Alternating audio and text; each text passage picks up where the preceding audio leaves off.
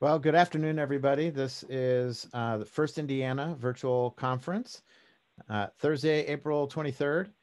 We've got a lot of great content to bring to you today. Before we get started with our content, though, we do want to very quickly remind everyone that next week, this time next week on Thursday, save the date from 6:30 to 8 p.m. Eastern Time. We will be having our virtual showcase. We'll be handing out some fantastic awards for our first robotics competition, and also going over our first Tech Challenge award winners, first Lego League Junior, first Lego League. It's going to be a fantastic evening. It'll be right here, twitch.tv/firstinrobotics. So please make sure to tune in next week, 6:30 p.m. Eastern Time. And with that now, come on back. I'd like to introduce Lucy and Angeli, who is going to cover our first topic this afternoon, not this morning. This afternoon, grant writing. Then after our grant writing session, we're going to have a cross-program mentoring First Lego League Junior conversation. Then later we'll have question and answer team traditions. Sam from our first student board of directors will be leading that conversation. So it'll be fun to see some of the fun, tacky, and terrific team traditions. And then finally this evening from 6 to 7, STEM through a rainbow lens. It'll be a panel discussion on the topic of improving the experience for LGBTQ+ students. So that's it for today. I'm going to pass it on to Lucy and our guest, Betsy, and go from there. So take it away. Thanks, Chris. Hi, Betsy. Thank you for joining us so much. Do you want to just start off and introduce yourself just a tiny bit? Hi, I'm Betsy Baxter. I've been a first mentor since 2006, primarily doing business. And then professionally, I'm an event planner for Purdue University. All right, so let's get this started with the first question. What are some good ways to find grants, and how often should you be submitting them? So the best place to find grants is going to be your local community. So you can look at community foundations or your local chamber of commerce, or some local organizations have things like optimist clubs. Those community-based grants are going to be easier for you to obtain and define. You can also look at the Fin newsletters that come out. They often have grant opportunities like from INMAX. And then as far as submitting grants, all of those different organizations are going to have different grant cycles. So you might have organizations like INMAX that have annual grants, and then there could be some like community foundations that do quarters or do ones a fiscal year. What are some key points to include when you would be writing a grant? So when you're looking at writing a grant, you need to make sure you're covering all of the questions that the grant asks. And you need to kind of start with the most broad topic possible and move gradually in. So for example, you might be thinking, oh, I want money for my team. That's a big, broad example, but it doesn't quite answer probably what a grant is looking for. And so you got to think about, well, why do you want that money? What do you want with that money? And it might come down to, well, we want more tools. You can ask yourself, what kind of tools do you want? And basically, your goal is to completely answer the question with things that you can put a dollar value amount on. So, you know, that could be the specific price for tools or a piece of shop equipment, or if you're looking at money for your team for things like travel, it could be how much hotels will cost for a coming season or how much a bus would cost. So going off of that, is there anything that's too specific or too general to include in a grant? So definitely when writing a grant, you want to be as specific as possible. A lot of people think, oh, I need to be very general, so if I get the money, I can use it on a wide variety of things. And oftentimes organizations won't fund grants where they don't know exactly what the money is being spent on. So the more specific you can be, the more likely you're going to be to get what you're asking for. And I mean, you want to be as specific as possible. There's no such thing as too specific. If you can produce a cart from a website like Amazon or an invoice from a bus company where you got a quote, you're going to be on the right track.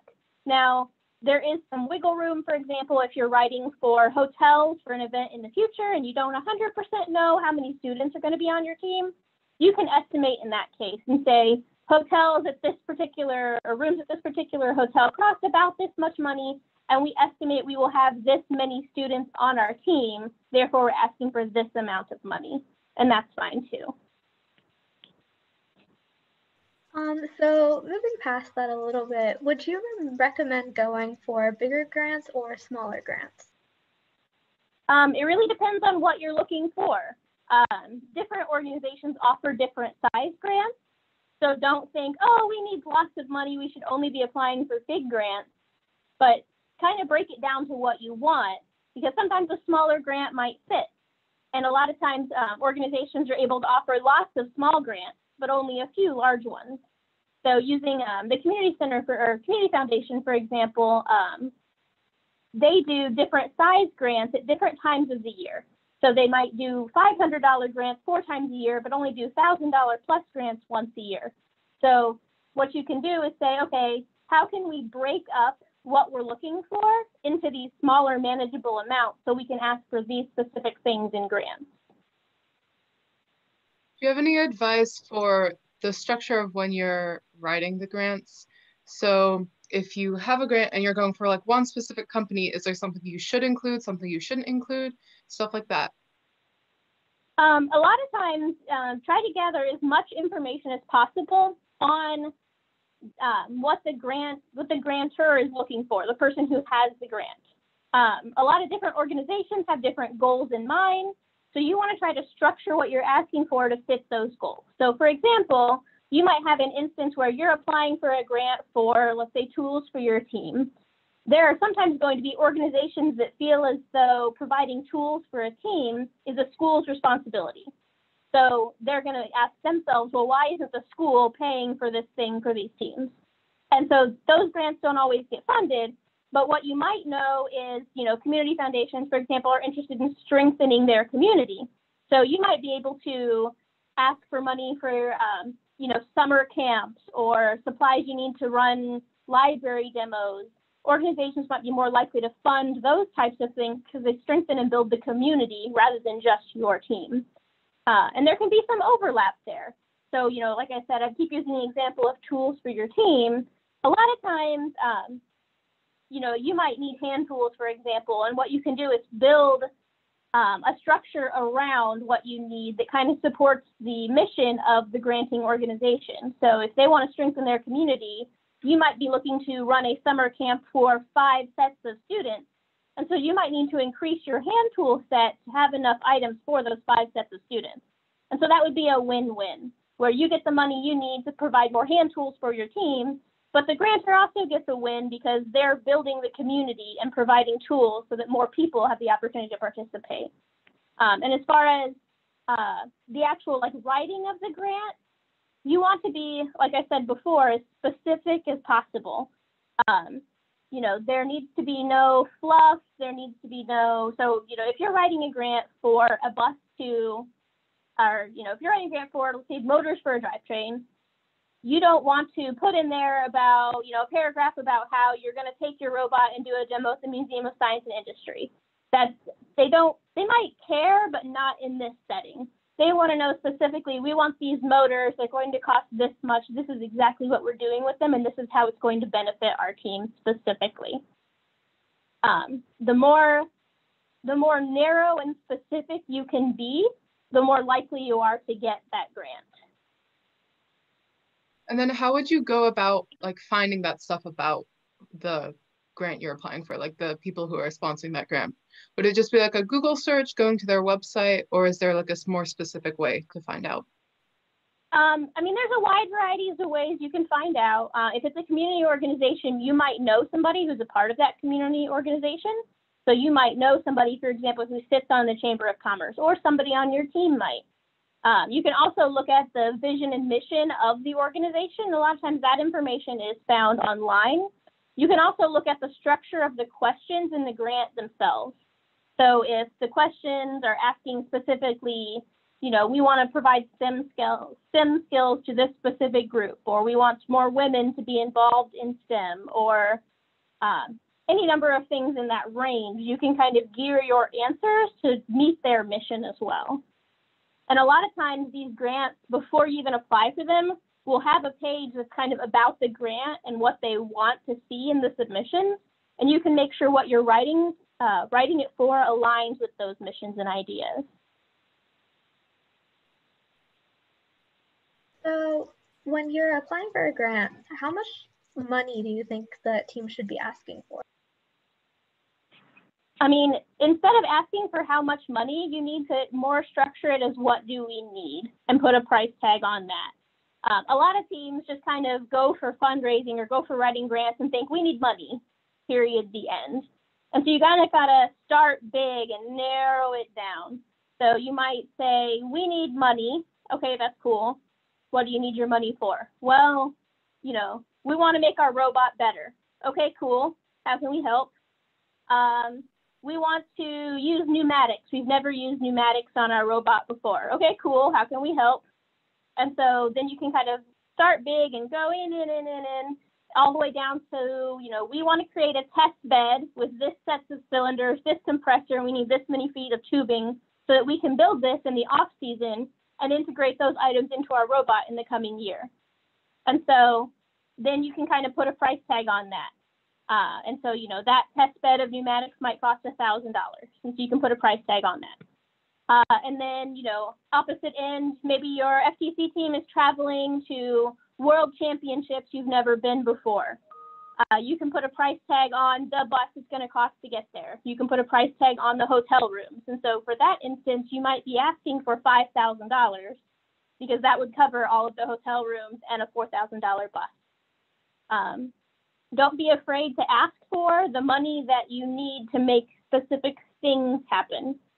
And don't get quite so hung up on the dollar amount. So we've covered a lot of things about what to do. Do you have any advice that's like what not to do, that if someone saw this on a grant application, they'd be like, absolutely not, we're not going to sponsor you? So things to not to do are definitely don't write fluff. Don't write a paragraph about how your robot makes people smile and you're going to win these awards. And I mean, basically, the people that read all these applications will read lots of them. And so you don't want to waste their time by filling it full of a bunch of things that don't really answer the question. And then, like I said, just don't be super general. So don't say, we want $1,000 for our team, because that doesn't really tell them what you're using it for or why you need it.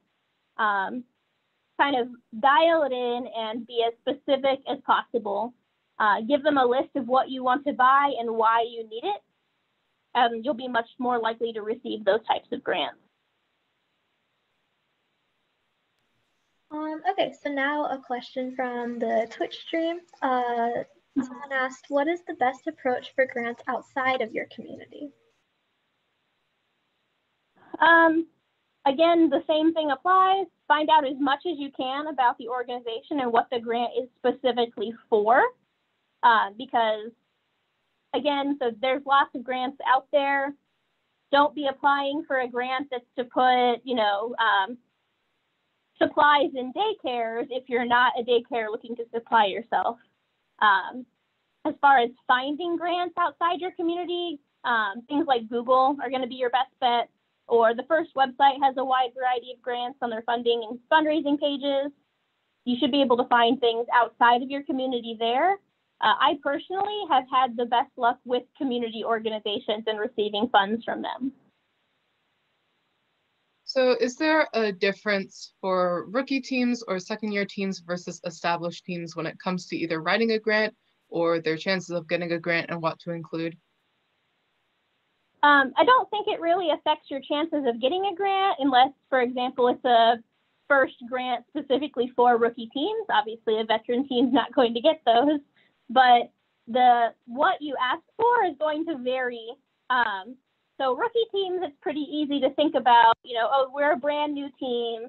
These are all of the things we might need to be successful. And so they might have more luck getting things like tools or new equipment or new supplies because they can use we're a first team, we don't have it yet, a first and first year team. Older teams, a lot of times, may have to justify why they need things. So you might be, asking for funding for a router for your shop, for example, and you might be able to list all of these reasons why it would make your life easier or how you might need it. And if you've been a long-time established team, an organization may say things like, well, you've never had it before, why do you need it now? So if you're a more established team, be prepared to provide more of that why. Structure it more like we want to get into more advanced manufacturing, and this routing tool would allow us to apply the CAD we've been learning how to do. Whereas a first-year team can kind of use the excuse of, we're new and we need things to participate. Do you have any recommendations or tips on how either an FRC or an FTC can like report to whoever gave them a grant and just say, this is how the grant impacted us? Do you have any advice on like reporting back and like thanking them? A lot of times grants will have very specific follow-up information that they need.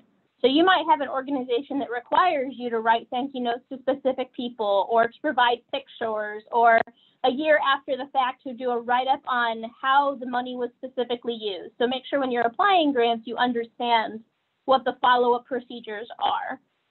But as far as just if there aren't any specific follow-up procedures, just include those grantors in your sponsorship. So whatever sponsorship level you would give somebody who pulled out their checkbook and wrote a $1,000 check for, do the same thing for the person who provided the grant or the organization, if they want to be recognized in that fashion. Thank you notes go a long way as well, and recognizing them in things like teams often have end-of-year banquets. Sponsors and people who provide grants really like to be included in that information.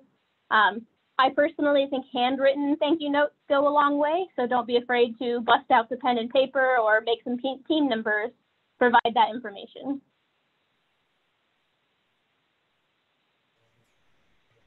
How do you display confidence when asking for a grant to support something that you may not have started or might not have experience with before? Can you repeat the question? Sorry, you cut out a little bit.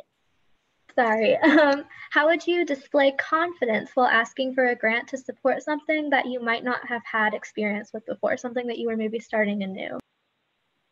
Don't be afraid to admit it's something new for you. So, a good example is there's lots of new motors that come out every year that you can use for both FRC and FTC. And if it's something you've never used before and you would like to, put that in the grant write-up. So, for example, when the Neo motors were brand new and coming out, we wrote a grant to buy a full set of Neo motors and motor controllers so that we could do a test bed setup in the summer before we actually competed. And we talked about how, it was a brand new motor. We'd never had any experience with it before, and it was something we don't normally have access to. And so we would love to have access to this new, unique thing. And we were fully honest because we didn't really know much about them, but we wanted to learn, and that was the point of the grant.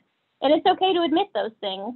The flip side is, if it's something you may not have experience with, but you want to sound like so you're writing a grant for a CAD computer and you don't know a lot about hardware, do your research before asking for money. So that way you can support it with, we need this processor, we need this graphics card so that we can have a proper workstation, so that you can at least sound like, and at that point, be an expert on what you're asking for, even if you don't know how to CAD yet. So for those people who are like new to writing grants, what's the large difference between specifically grants and a different form of sponsorship, such as like a recurring gift or just a one-time donation to the team? So grants are very specific things. They have a specific purpose and are for a specific amount of money, and you have to reapply to them every certain number of years. So for example, in large overseeing organizations at Purdue who provide grants for research, a lot of times the grants are dispersed over several years. And so you might have one grant for 3 or 4 years. But generally, that's not how it works in FIRST. You have to reapply every single cycle. So make sure when you're looking at the grants and you're applying for them that you understand what that cycle looks like. And then generally with sponsorships, a lot of times you still have to ask for that money, but it's a little more informal. You may be able to get fundraising without a specific earmark. So, you know, when you write money for a grant for motors, you have to use that money to buy motors. No ifs, ands, or buts. If you don't use that money for motors, they can take it back from you. With a sponsorship, you can kind of ask for more generic money. You can say, we need money for our team. You know, we use it to buy things like motors, but so every sponsorship is different, but with many of them, you know, if you don't spend it on exactly what you said you would dollar for dollar, it's generally more accepted as long as you keep the sponsor updated. Like, you know, we decided to go rogue this year and there's no motors on our robot. It's a walking pneumatic robot, you know, that generally, as long as the money was still spent to better your team and your robot, the sponsor's okay with it. So do you think when you're applying for like a really similar grant, like a year after or so, either if you got the grant the first time or if you were denied the first time, is your chance of getting the grant still the same, or does it decrease or increase if you've already applied to the same grant before? It depends on the organization, and that's not going to be something that I can give a specific answer on. A lot of times, if you're denied for a grant and you keep applying, make sure you're not putting the exact same thing in every single time. Update it. You know, it's going to be kind of fishy if you're asking for this exact same set of motors every year for 5 years. That looks kind of sketchy. But if it's a thing that you do use every year, so like batteries or something like that, it might be okay to write the same thing every year. And then whether or not you get it every single year is also going to vary depending on the organization the grant is behind. So if you're applying, that's why some of those more community-based grants are better, because they kind of can stay more up to date on you and what you're doing. And so you might be the same amount of, you know, able to get that same grant every year. But also it kind of depends on how much money you're asking for. You know, if you've been asking for hand tools for several years, you're going to get to a point where they're like, you know, we've been giving you hand tools for a few years now. Where are they going? Are you eating them or what? And so, you know, things like that, maybe you can't ask for every year, but I mean, your team is probably going to travel some year every year. So asking for money for buses isn't out of the question. But one thing that you'll notice on almost every single grant application is they want to know what other funding is being provided by other sources. So if you have those things like buses every single year, and you ask for them to pay for the buses every single year, you might get to a point where they're like, you know, you have this same cost every single year. Why aren't you finding more funding to support this cost? And so you might find more luck in asking for grants for specific new and unusual things. So a new large piece of equipment like a router, or, you know, new motors that are new to FIRST, not necessarily, you know, brand new for a season. Would you recommend, if you have like a small business team, would you recommend focusing directly on grants versus sponsorships, doing like a split of the two? So which one is like more beneficial to the team? Honestly, building and maintaining sponsor relationships is probably more beneficial to the team.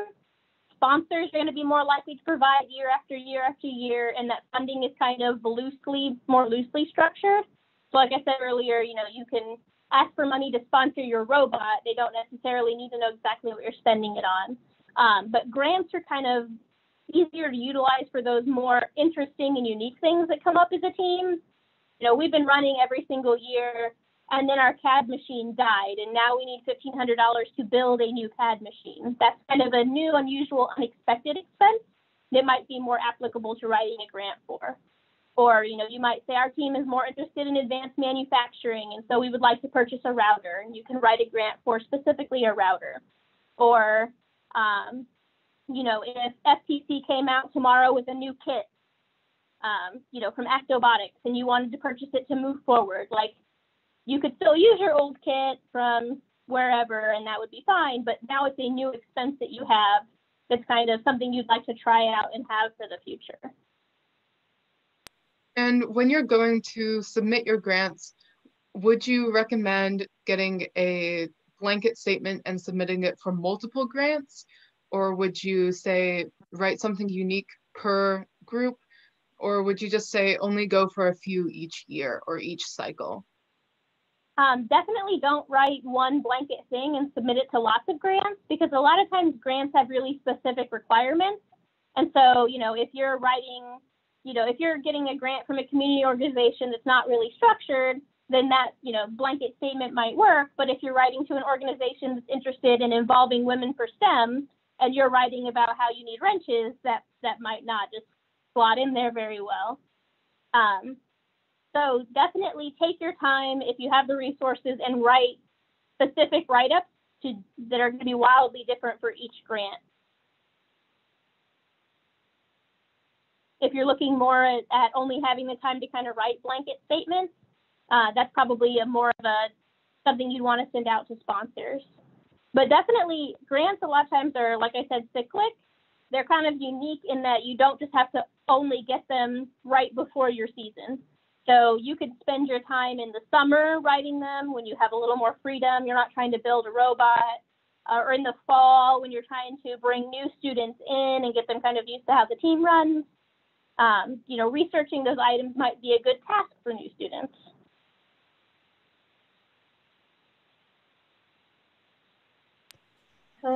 So what should be the limit to the maximum effort given for a grant? So like if the grant continues to fail, like how many times would you go for it? And also, how can that be applied for providing information back to the grant writer for other grants?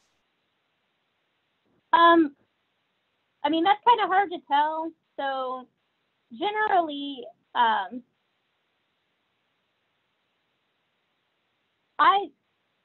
would try for a grant as many times as you feel comfortable. Like if you just keep trying and trying and trying and not getting it every time for a couple years and they don't tell you why, it might be worthwhile to switch gears and try for a different grant or, wait a few years. If they do tell you why, or you have the ability to ask them why, make sure to make those changes.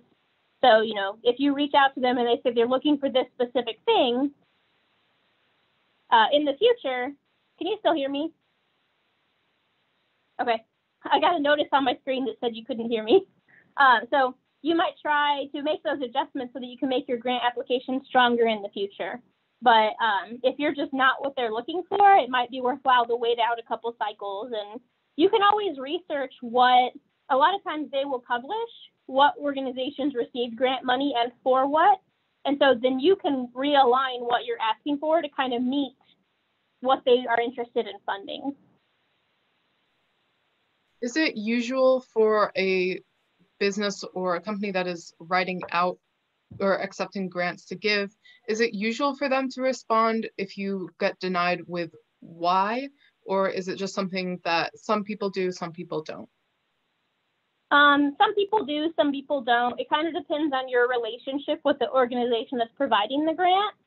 Some of those like bigger, large scale grants will just say, they'll send generic emails that say, we had a lot of applications this year and we were able to sponsor 15. Unfortunately, you were not one of them. And then you have, there's nothing other than to try again next year because you don't know why. But some organizations will reach out to you or in their response will say, we funded this variety of project this year. Please apply again in the future. And also, if you have that kind of personal relationship with the organization with the grant, so, community foundations, for example, a lot of times, since, you've been inviting those people to your shop or you've been having them at your banquets, then you kind of have that relationship built up and you can ask them, hey, why didn't we get funded this year? Can we reapply again in the future? And they might be able to tell you, well, we went for this specific type of project this year, or, we didn't have as much money in our budget this year as we expected to. Try again next year. Because sometimes it's not you, it's them. All right, I think that's all we have time for today. Thank you so much for coming on despite some webcam malfunctions. So thank you so much for your contribution today. Have a Yeah. good rest of your day. Thank you. Yeah, thank you so much. And Betsy and Lucy, Angeli, thank you for running the questions and pulling them off. It was a very informative session. Grant writing can be a really great tool for our teams, and some good info there. And I know that typically either Purdue forums and our IU forums, there've been some fundraising sessions that have focused on grant writing. So teams in the future, as we get back to some of those types of events down in the future, and you want to learn more, definitely check it out. But as Betsy said, the First Inspires website also does have some grant writing tips, and your community foundations typically might also run classes on those types of things too. So yeah, well, very good. We're going to transition now into our next conversation. I think a couple of you are staying on, and then we're having a few others join us. So if those who are joining us want to go ahead and turn on their cameras and their microphones and join us.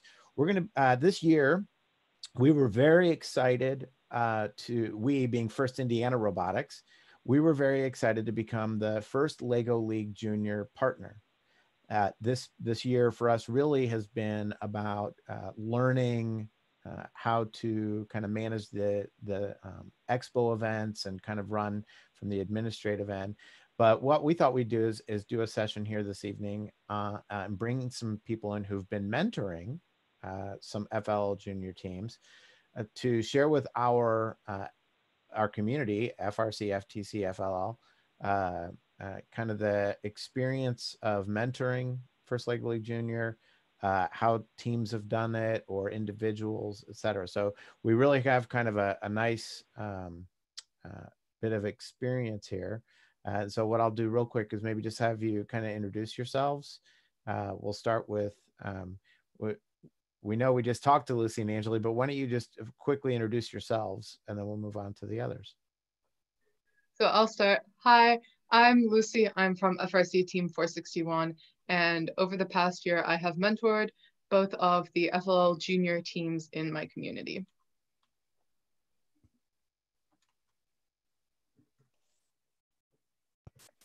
Hi, I'm Anjali. I'm also from FRC Team 461, and I've also been mentoring both of our FLL junior teams this year.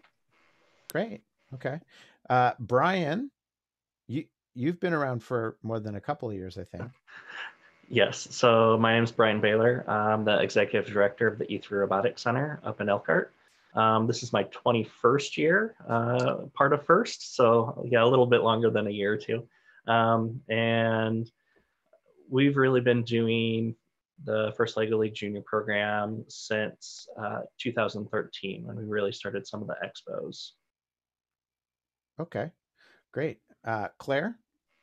So I'm Claire. I'm from 1741, and I started 2 FLL Junior All Girls robotics teams at the library for my Gold Award for Girl Scouts. Hi, my name is Addie. I'm from FRC Team 6956, and I mentor one of 3 FLL Junior teams in Westfield, Indiana. Okay. Well, so what I thought we would do is just kind of a panel conversation, and I'm just going to kind of put some different questions out there from a standpoint of just kind of the whole of the season. The nice thing about FLL Junior is that there is no real season, so you don't have to just do it in the fall or just the spring. We've got expos that take place in different parts of the year. But I think since there is no season, what we do maybe is talk a little bit about what is FLL Junior, and then how has your group utilized the tools that you get with the registration, and how have you worked with your FLL Junior teams? There's also within the world of FLL Junior, there's also what's called a class pack, and those are a little bit different. I think tonight we're going to be talking kind of more about the traditional, what FIRST calls the teams. Class packs are where schools or groups can buy kind of larger sets, and then they internally kind of do their own expos of things. We're going to have a future conversation about some examples of that down the road, but Tonight, we're going to kind of talk a little bit more about traditional teams. So with that, kind of the coaching experience from day one, I guess maybe we'll just kind of go around and you get your team formed, you register, you do all those things on the first website, you pay for it, you get your stuff. Where do you start with an FLL junior team? Brian, maybe you can kind of start us off and then we'll just kind of go around. Where do you start when you get a group of 4 or 5 kids together and you've got this box of Legos? Sure. So the first thing we definitely want to do is, you want to make sure that your students understand that they're meeting and kind of the schedule that you have set out for them. So really kind of picking that day and that time that works with all of your team. And sometimes that dictates who's going to be on what team. I know several of the other panelists kind of talked about, that they mentor multiple teams, and that can be, you can have like a Monday night team and you can have a Tuesday night team, and they can kind of come in. And then that next component is, once you have those teams established, we really look at, okay, who's going to be coaching and mentoring those students, and making sure that they are comfortable with the material. If they've ever gone through any type of like Boy Scouts, Girl Scouts, VBS, Sunday school, taught any type of thing with a standard curriculum within a classroom setting, or a summer camp or STEM camp, I tell them, you can open up that administrator guide that you get, and essentially everything's in there. That administrator guide is gold. And the biggest hurdle that we usually find is just working with the WEDO 2.0 set, and getting familiar with some of those technologies. And that's where we find that either former First Lego League junior participants or even other first students coming in to help mentor have that wonderful experience of being able to pick up that technology of utilizing the WEDO 2.0 quickly in order to implement that. So not only do we kind of give them a little rundown of, here's the administrator guide, but then we also look at giving those coaches and mentors a rundown of, here's that WEDO 2.0 kit and curriculum and some troubleshooting tips to go through. Okay. And I guess I should have probably also started by saying, with the First Lego League Junior, it's recommended, they say it could be kindergarten through about 4th grade. Maybe one of you, you guys can talk a little bit about what age groups do you actually utilize. So just real quick, Brian, what age groups have you run FLL Junior with? We've gone K through 4.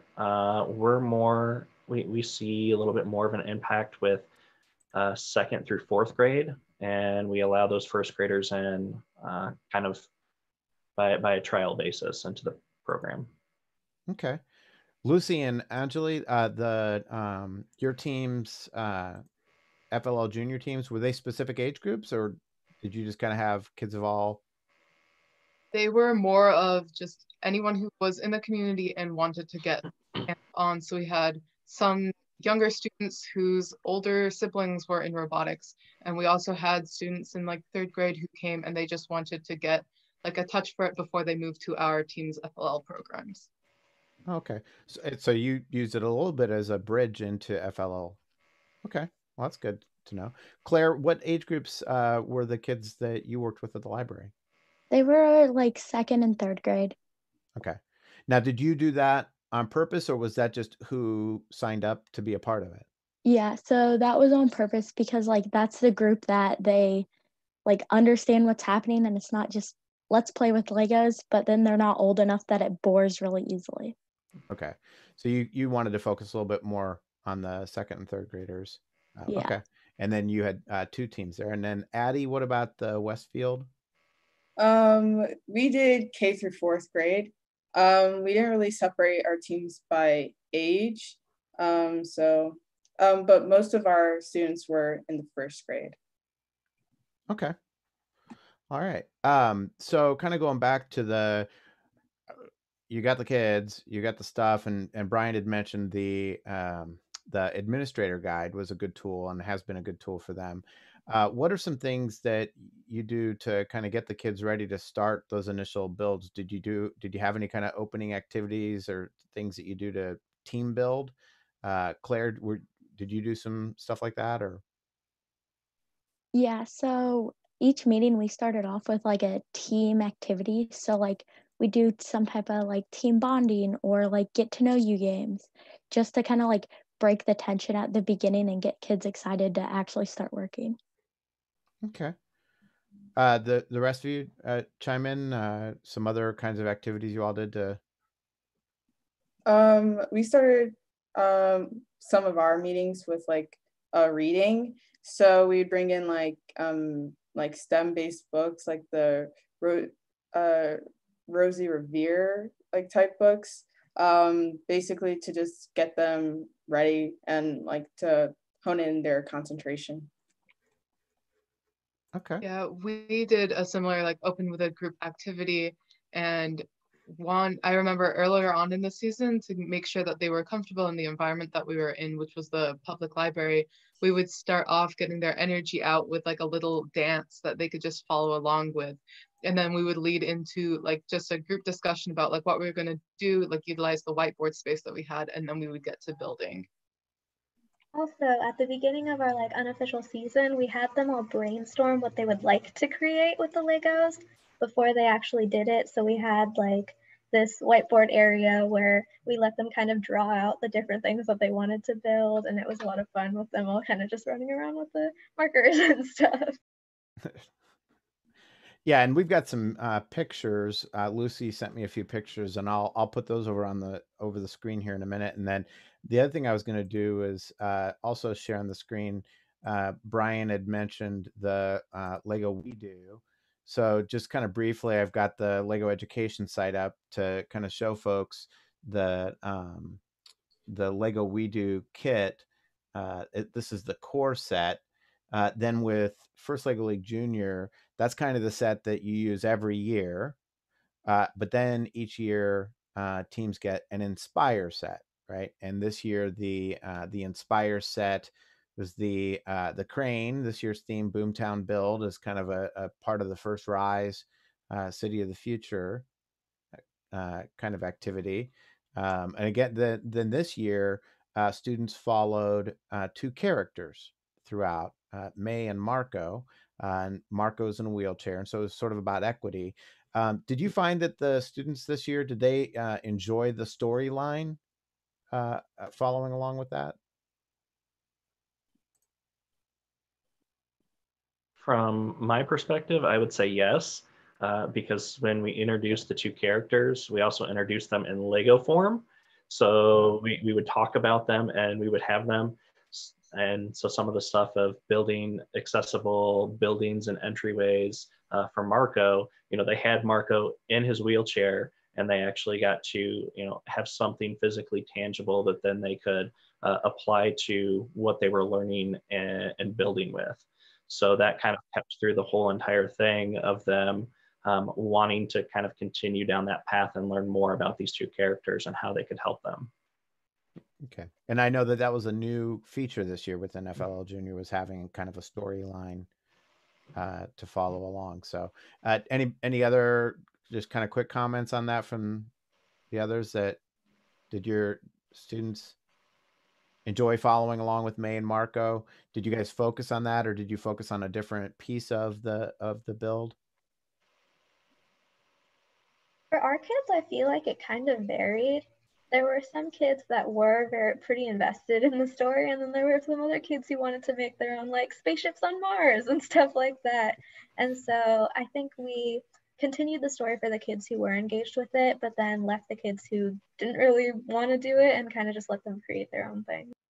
Okay.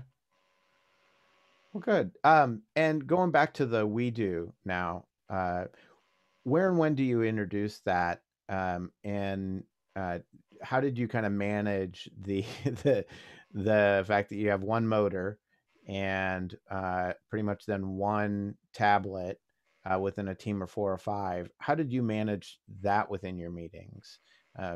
Was it just once? Did you take turns? Did you have like a student who kind of led that piece, or did you have kind of any thoughts there?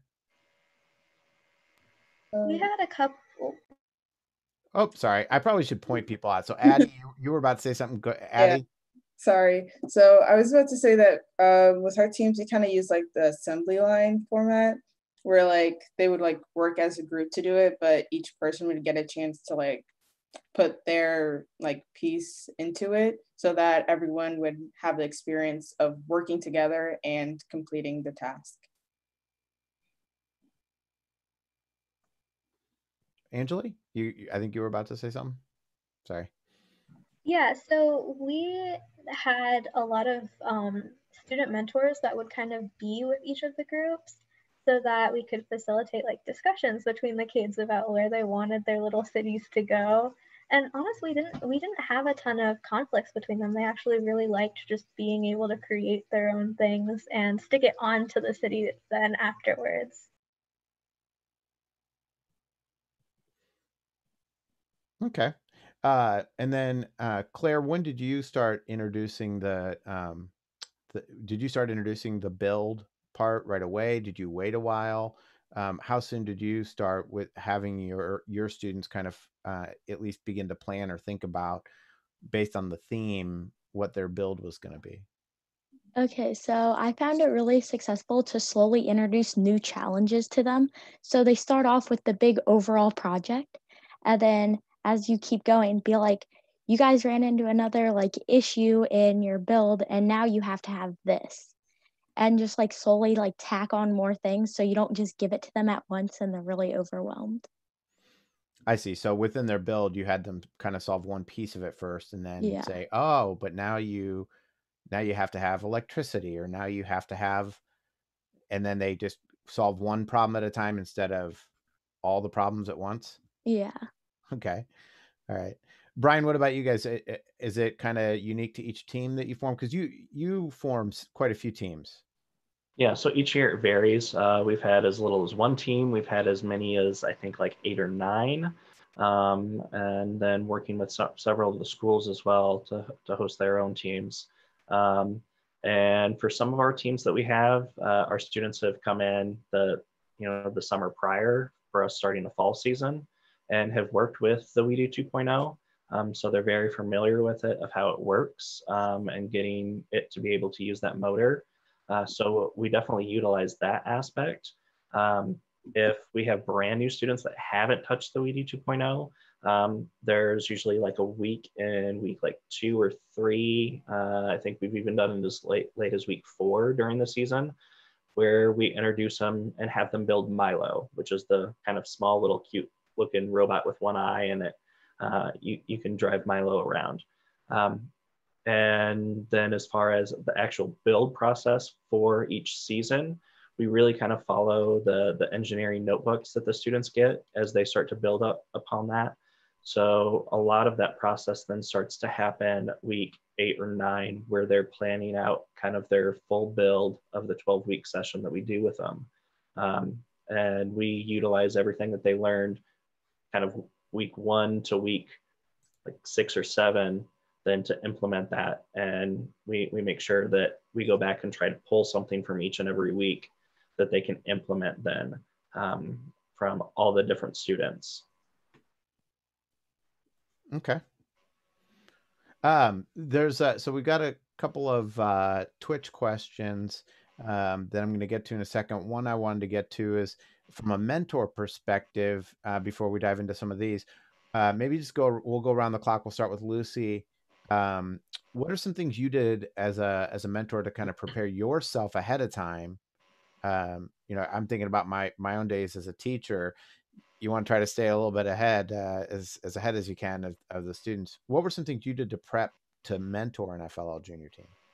So for the prep, I mean, directly the day of, it was somewhat hard because it was directly after our school day, but Anjali and we were mentoring at the same time. So as we were like driving down to the library, we would talk about what challenges we might face that day and how we're going to overcome them. Like if we had a kid that might we're like a bit worried about them, but kind of address that problem beforehand and think about, okay, this is how we're going to deal with it. But before, I kind of looked back on my past experiences with FLL and how I was like, okay, I had like a mentor I didn't like how can I change my behavior so that I don't have another kid feeling that way. And I just was like, I wanted to go in and I wanted to make sure that everyone felt like accepted. So I was always looking for like a kid who might just not be interacting well with others or who might be feeling left out. And that was just like my personal way, is to just make sure that everyone was kind of getting their own attention. Okay. Anjali, we'll go to you since you guys worked together. So she took part of your answer. You guys talked in the car on the way there. Were there some other things maybe you did independently to kind of prep to become a mentor for this? Yeah, so honestly, being a mentor for the younger kids was a little bit new just because I don't really work with younger kids a lot. So something that I kind of thought about is, sorry, I started kind of thinking about honestly kind of a similar thing of, but I wasn't in first before, so just activities that I did when I was younger that I thought were interesting or cool and kept me engaged. And also just being aware that kids are at different levels and knowing that before you go in was really helpful for me. And I'm really glad that I acknowledged that before going in, because there are some kids that will be super engaged with the program and there will be some kids who might not really want to be there for the first couple of weeks. And just being patient with all of the kids and making sure that you're in a good mindset and like ready to deal with whatever they throw at you before you go into the meeting is a really good thing to do. Okay. Addie, were there some things that you all did besides yourself? Were there some other Shamrock Robotics students that helped? And what did you guys do anything to kind of prep? Yeah, so there are 3 other students who like mentored full time with me and a few other students who would come in occasionally to help. But before that, we had like a parent mentor meeting, like before like we started meeting with the kids, so that we could like know like if a kid like likes learning a certain way or like allergies, because we also like did snacks. That was really helpful to know. But something else that we learned during was how to learn, like certain students learn certain ways, and it's helpful to have those students together so that you don't leave students left behind as like other students are like pushing ahead. You don't want to leave anyone behind because that can create like a really bad experience for them. So that was also something that our team like acknowledged and started doing like pretty early in. Okay. Claire, how about you? How did you prep for your situation? So I'd start like before each meeting, kind of thinking of like, here's the meeting like agenda of what we plan on doing, but I wouldn't make it like completely like sound. So like, there's a bit of leeway, like making goals of this is what we should like have done by the end of this meeting, like in relation to their building projects. And then just kind of thinking of goals for like what you want each student to do. So like some kids will be like really shy coming in. So then you can be like, I really hope that I can like break this kid out of the box a little bit and like get them to be a bit more social. So like extra like working with those kids to get them to kind of get out of their comfort zone. Okay. Brian, with 8 teams, I'm sure you had some help. I hope running 8 FLL junior teams by yourself would seem like a very silly thing to do. Yeah. But what are some things that you all do to kind of prep in general? Just making sure that there's kind of a game plan going forward throughout the season. I kind of look at it as for myself personally, have a little acronym called REDS, which is the 4 things I want to try to accomplish during each meeting. So during the meeting, we want to read something. Usually that's out of the engineering notebook. And then we want to have time to explore, whether that's with the WeDo 2.0 or just building Legos out of the box. And then we want to document.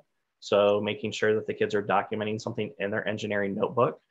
So when we get to that point of later in the season, they remember, they can kind of flip back through their engineering notebook and see, things that they've drawn or written down. Because by the time you get, 8 weeks out, they're not going to remember what happened in kind of the first couple of weeks. And then that final component is sharing and being able to learn how to share with each other. because there'll be students that will only want to share their ideas, but not listen to the rest of the students. So having that ability to not only, here's my idea, here's what I built, here's what I created, or here's what I drew, but also be able to take a look at those others and have a discussion about, oh, I really like what you did with that in your build or that with your drawing. It starts to build that foundation for the students as they move into things like First Lego League and First Tech Challenge. So that's kind of the things that we work on. And I say, okay, you know, make sure you're reading, exploring, documenting, and sharing during each meeting. I like that acronym. So a lot of really great ideas and quite a bit of prep, really, when you think about what you all were talking about. And what I really liked is the focus on the kids. The one thing that that I didn't hear that I was wondering about too, that I'll ask, did you all get the stuff and play with it first? I mean, did you get the WeDos out and did you like figure out how to play with it and build it? Did you try some of your own challenges? Did you get the Inspire set out and build it and tear it down? Did you do some of that before you sat down with the kids? Claire, did you kind of get into the stuff and mess with it first, or? Yeah, so since I did it at the library, we actually used all of the library's materials. So like I went into the library a couple times beforehand and like made sure all of the WeDos were working and there were like plenty of Legos for everything. Okay. Yeah, I suppose especially after year one, you're going to want to make sure you've got charging cords and batteries and things like that. I think about FLL days too. If you were using batteries in the old NXTs, make sure, oh, have they been sitting in here for 6 months? But did some of you like Addie, did your group get the stuff out and actually build with it and play with it yourselves beforehand? Yeah, a little bit. Not really extensively, but I had so I participated in IoT camp over the summer, and so I actually had the opportunity to actually do part of like the lesson plan with the WeDos. So I already came into FLO Junior with quite a bit of knowledge, so that was also really helpful. Okay. Do you guys recommend, I mean, if adults are going to do this or high school students are going to do this, do you recommend get the software out and actually program something with it if you've not done it before? Yeah, I'm seeing a lot of Lucy. Lucy, did you do some of that beforehand? I personally did not beforehand, but I do remember after I think the first meeting we had, I remember the other mentors from 461 who were there. We kind of stayed after for a bit and just kind of messed around because that day they didn't get much to building, but afterwards we all just kind of got around and messed around and just interacted in that way. Okay.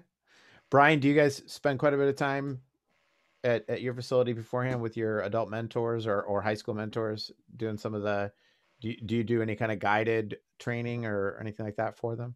So we'll sit down with the coaches and mentors usually a couple weeks beforehand and allow them to get the WeDo 2.0 out and build Milo and some other kind of creations that they can kind of get their hands on to utilize that. I'll go through a couple of the lessons in the engineering notebook itself. Yeah, there's Milo on the screen. There's Milo. Yeah, I thought you mentioned him a couple times. Yeah. I thought, well, better share that. And so the nice thing about Milo, and that we also use this during our summer camps as well, is there's kind of like 4 or 5 different ways that you can utilize Milo. And they start adding different types of sensors onto Milo. And then, you start pairing multiple hubs. So it starts giving you a lot of the different options of what you're able to do very quickly with just one little build, which is nice to get that experience in a very short amount of time. And then if we do more in-depth personal development training for like our teachers, we actually go a whole week and we do everything within the WeDo 2.0 software and curriculum. So they have that full experience of how they can take that and take First Lego League Junior and actually implement it into like a classroom setting that they can then teach. Okay. Yeah, taking that step further. I think that's an important thing, I think, from an adult standpoint, even a high school young adult standpoint, is to have some confidence with the technology before you go in, so that because I'm sure there's some cases where the students could probably leapfrog pretty quickly ahead of even your ability, but at the same time you want to be able to be the wisdom on the side and be able to focus. So one of the questions we did get on the Twitch was how can you keep more advanced students interested in FLL Junior, especially when we start to get, I think, that 3rd to 4th grade level, when it's like they're probably ready for the EV3, but they haven't aged out yet. Any tips there from, have you seen that, Brian? Since you've been around quite a while, a nice way of saying you're old. Thanks. That's okay. I'm a lot older than you. So. Uh, But what have you guys done in terms of seeing that, and what do you do to keep kids interested? When we have students that are in that 3rd and 4th grade area and they have some of those more advanced kind of building and programming aspects, we really push the envelope a little bit for them even more. And we initially are trying to group our students into like teams. So if there's, a bunch of advanced students, we want to try to put them together so we can push them as a whole, and they're not leaving kind of our 1st graders in the dust over here that have just started the program.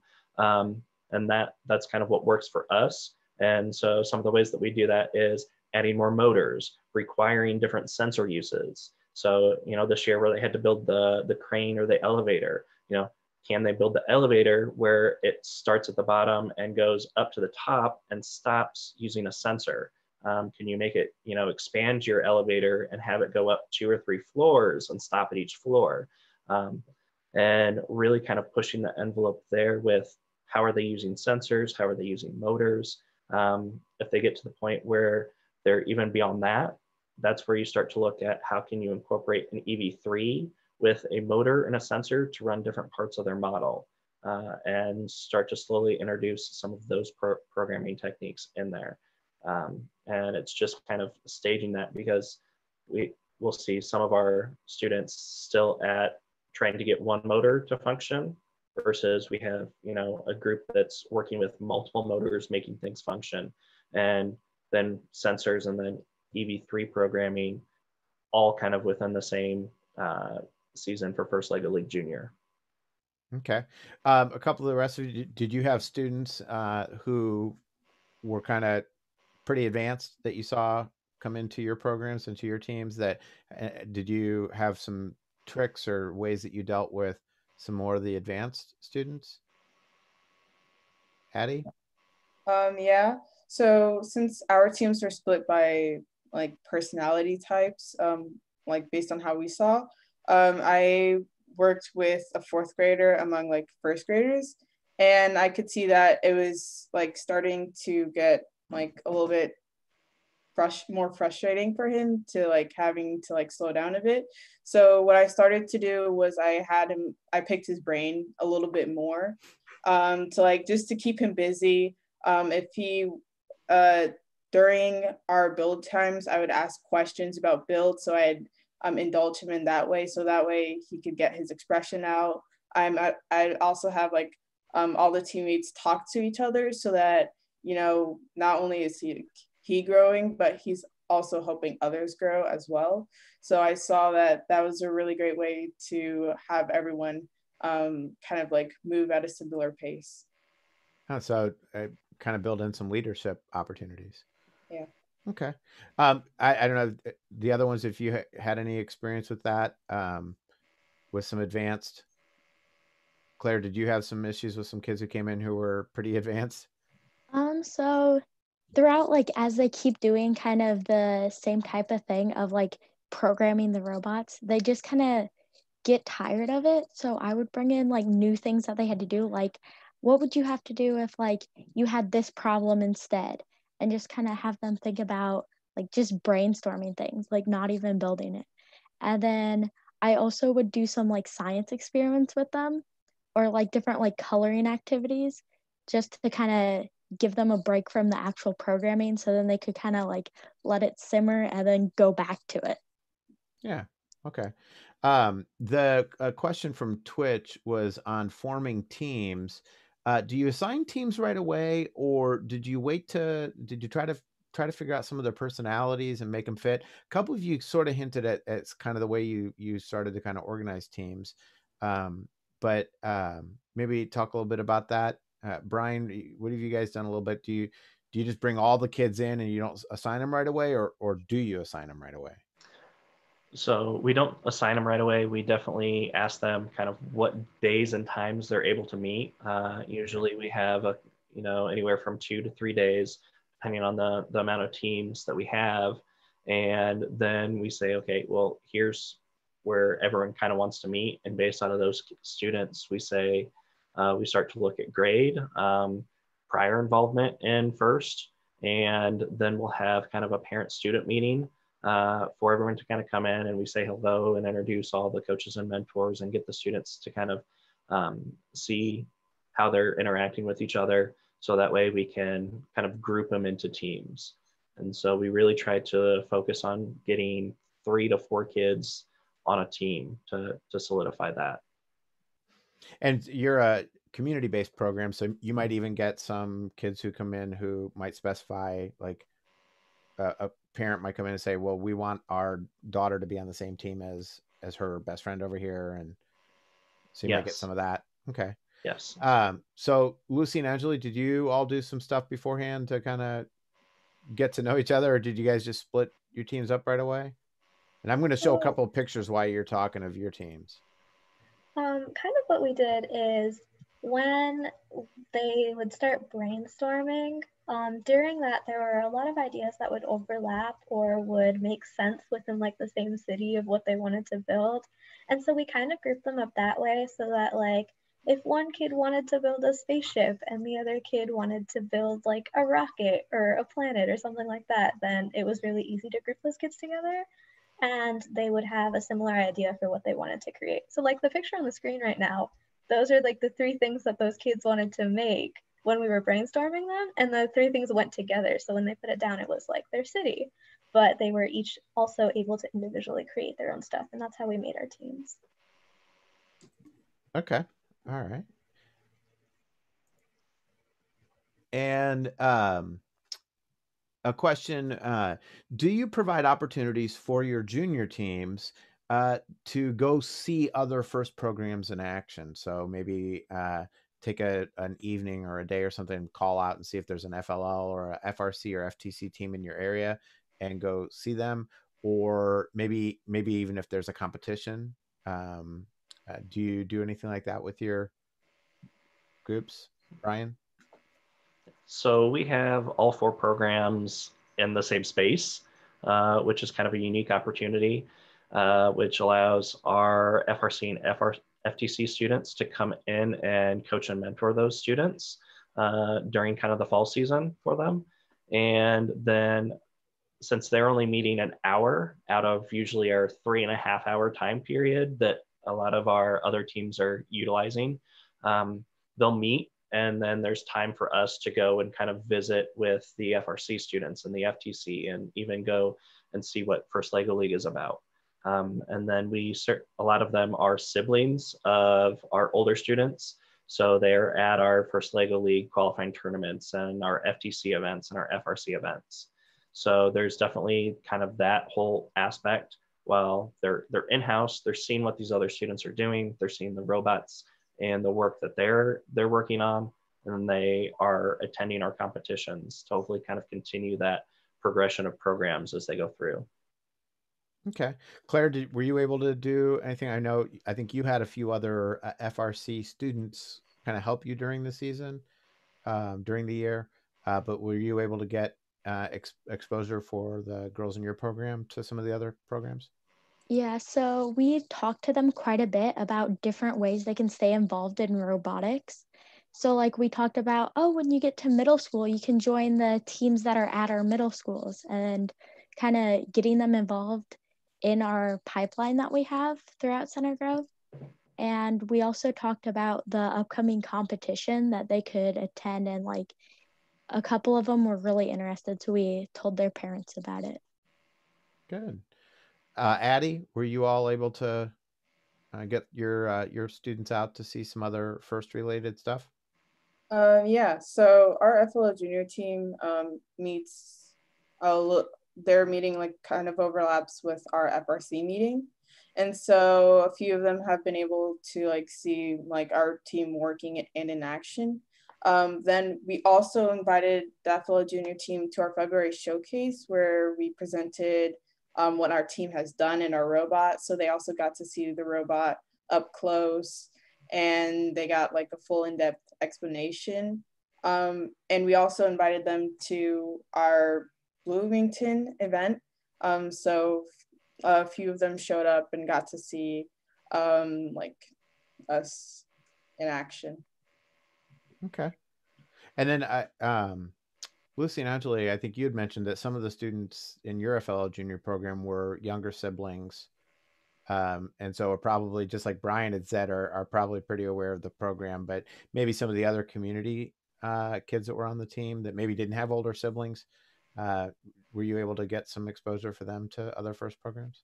So we had given them the option if they wanted to like come see our competitions, like we talked to their parents and everything, but we offer them to go see our shop, but the space we were using for FL Junior was the public library and our shop was in a different building. So it was pretty difficult to have a solid plan for that. But what we did have was an outreach demo thing at the library. I think it was during FL Junior season that we invited them to come see. We had 2 NXTs that were like playing soccer with each other. And then we had like an FTC sized robot that they could come and they could learn about the programs with our team, but they didn't like directly come to our competition or to our shop. Okay. Another question from Twitch was kind of about the management of the kind of behavior management piece, was that if you don't have very many mentors around, or if maybe you have a small FRC team and you've only got maybe 1 or 2 people, what are some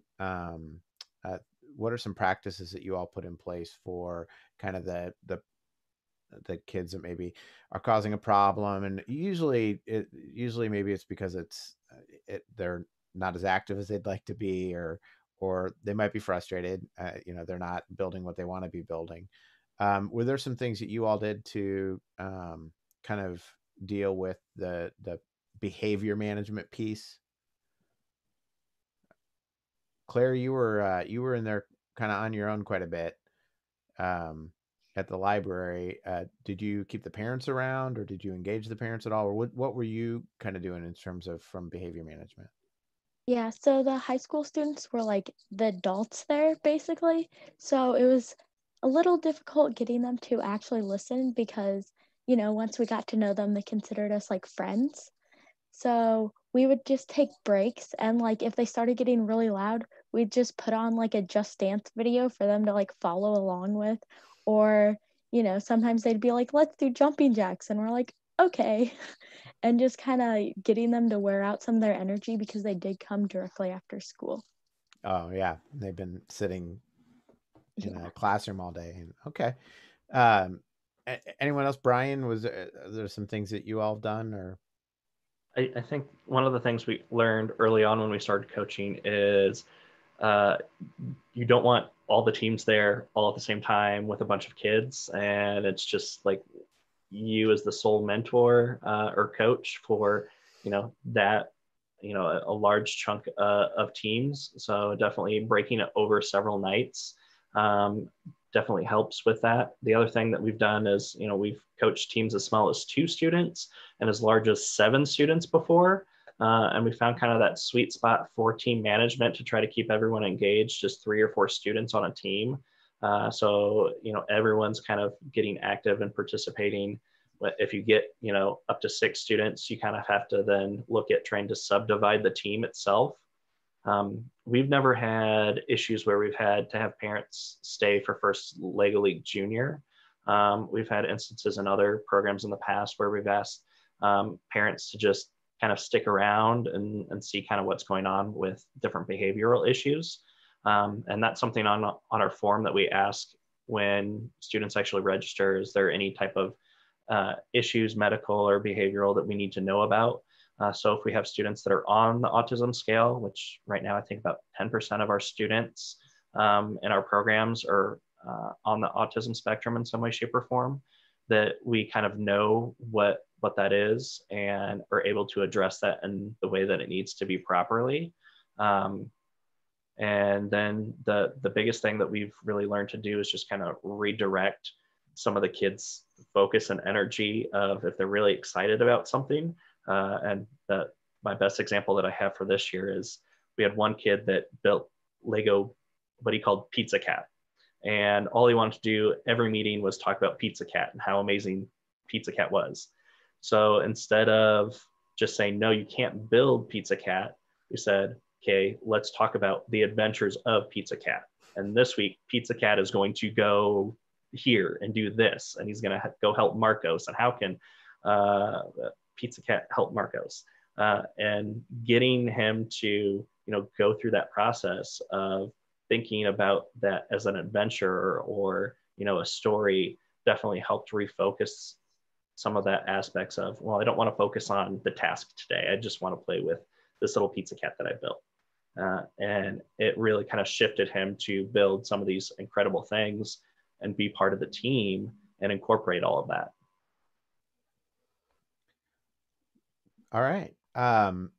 What about, we have a question on Twitch. I keep looking over at our Twitch feed. Sorry. I'm listening. The weaving the core values into what you all do. Were there some things that you did purposely or maybe not purposely? What were some ways you kind of tried to weave some of the first core values into your first Lego League Junior season? Hey, Addie? So something our team did for the first 3 or so meetings was we actually read the first core values all together as a team activity, and it was pretty fun because after that then we'd talk about how we were going to use it. So for example, for innovate or inclusion, they talk about how they were going to build something accessible so that people in wheelchairs can enter their buildings and use their submarine ice cream maker. So that was something that was really cool to see. Okay. Lucy, Angeli, did you all do anything kind of purposely like that, or? So in the very beginning, we talked about the values, kind of like what Addie's done with their teams. And we took the values and we're like, okay, here are the values. And later on in the season, we weren't explicitly saying, okay, let's focus on this one value. We kind of looked at the kids as a mentor, and all of us just kind of were like, okay, how can we include this in their day-to-day, what they're going to be doing on their team? And so if we had one student who was totally focused on this one idea and was just kind of ignoring these other areas, we would go and we would talk to them and kind of what Brian said earlier about having them tell a story with what they were doing rather than just doing that one specific thing. And then as a mentor, we would all try and include these other ideas in their story, but not explicitly saying, oh, do you remember this value? We would just kind of incorporate it into what we were doing. Wow. Any other kind of thoughts on including core values? I know we did the same thing that Addie did with her teams, is we read through the core values the first several meetings. One of the other great things that came out, I think it was on the First Lego League Junior Share and Learn group on Facebook, is someone created a 6 little panel core value poster that you can actually download and print out. So that's what we've done, is we've downloaded and printed that out and put it up in our space that we use for First Lego League Junior, as well as kind of all of our spaces. So it's on the wall, always there, highlighting those 6 core values.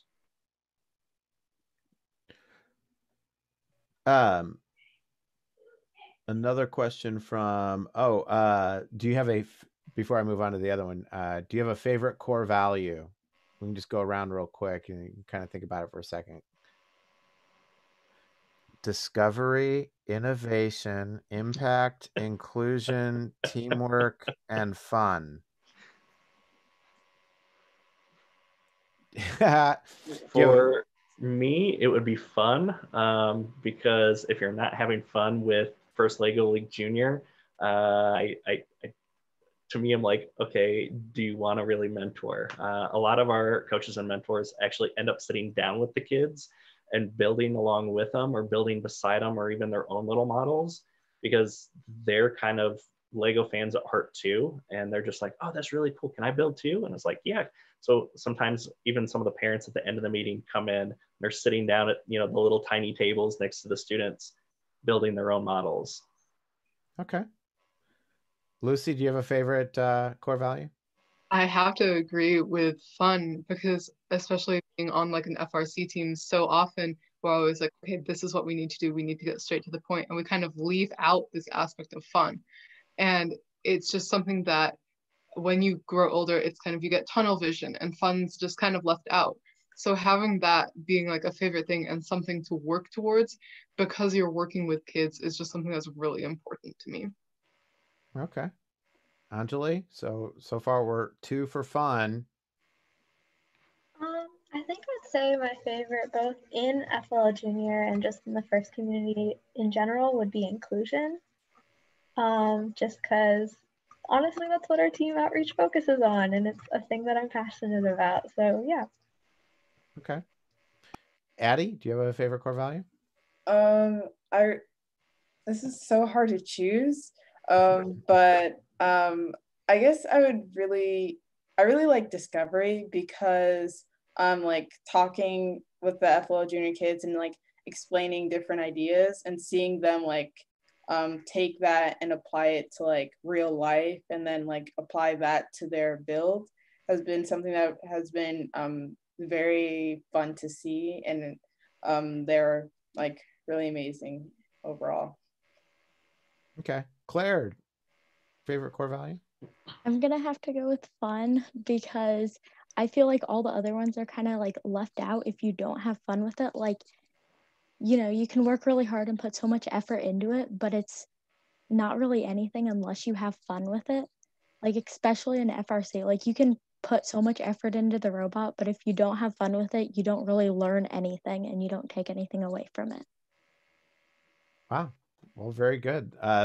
Fantastic answers. We have a question about kind of the new norm, the kind of whole staying home thing. If we continue to have stay home for the next FLL Junior season, do you have any plans for how you might keep it going? Is there a way that you might have a vision for keep it going from home? Any tips out there maybe for some teams that are looking to register some teams for next year, and all of a sudden are like, whoa, well, if they can't come to the library, if they can't come to our facility, have you kind of thought about that, Brian?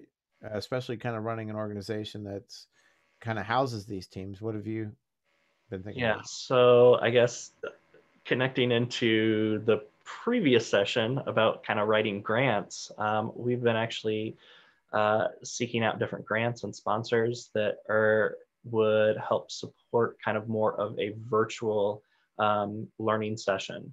And the biggest hurdle that we found there is just making sure that the materials are available for the students.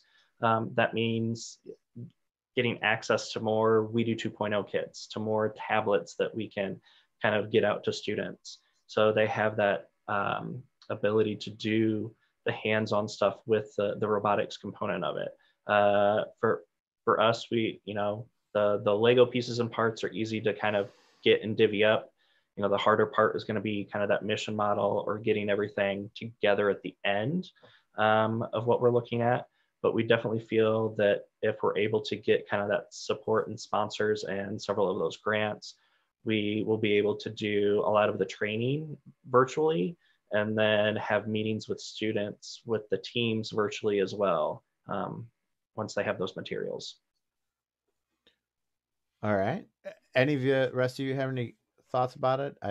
It's a tough situation. I think the idea of some of the kind of the bulk Lego stuff at home, but even then, some of the kids might not have that. But getting to them, but getting like the motors and sensors, and then especially as Brian mentioned, the Inspire build set, that separate.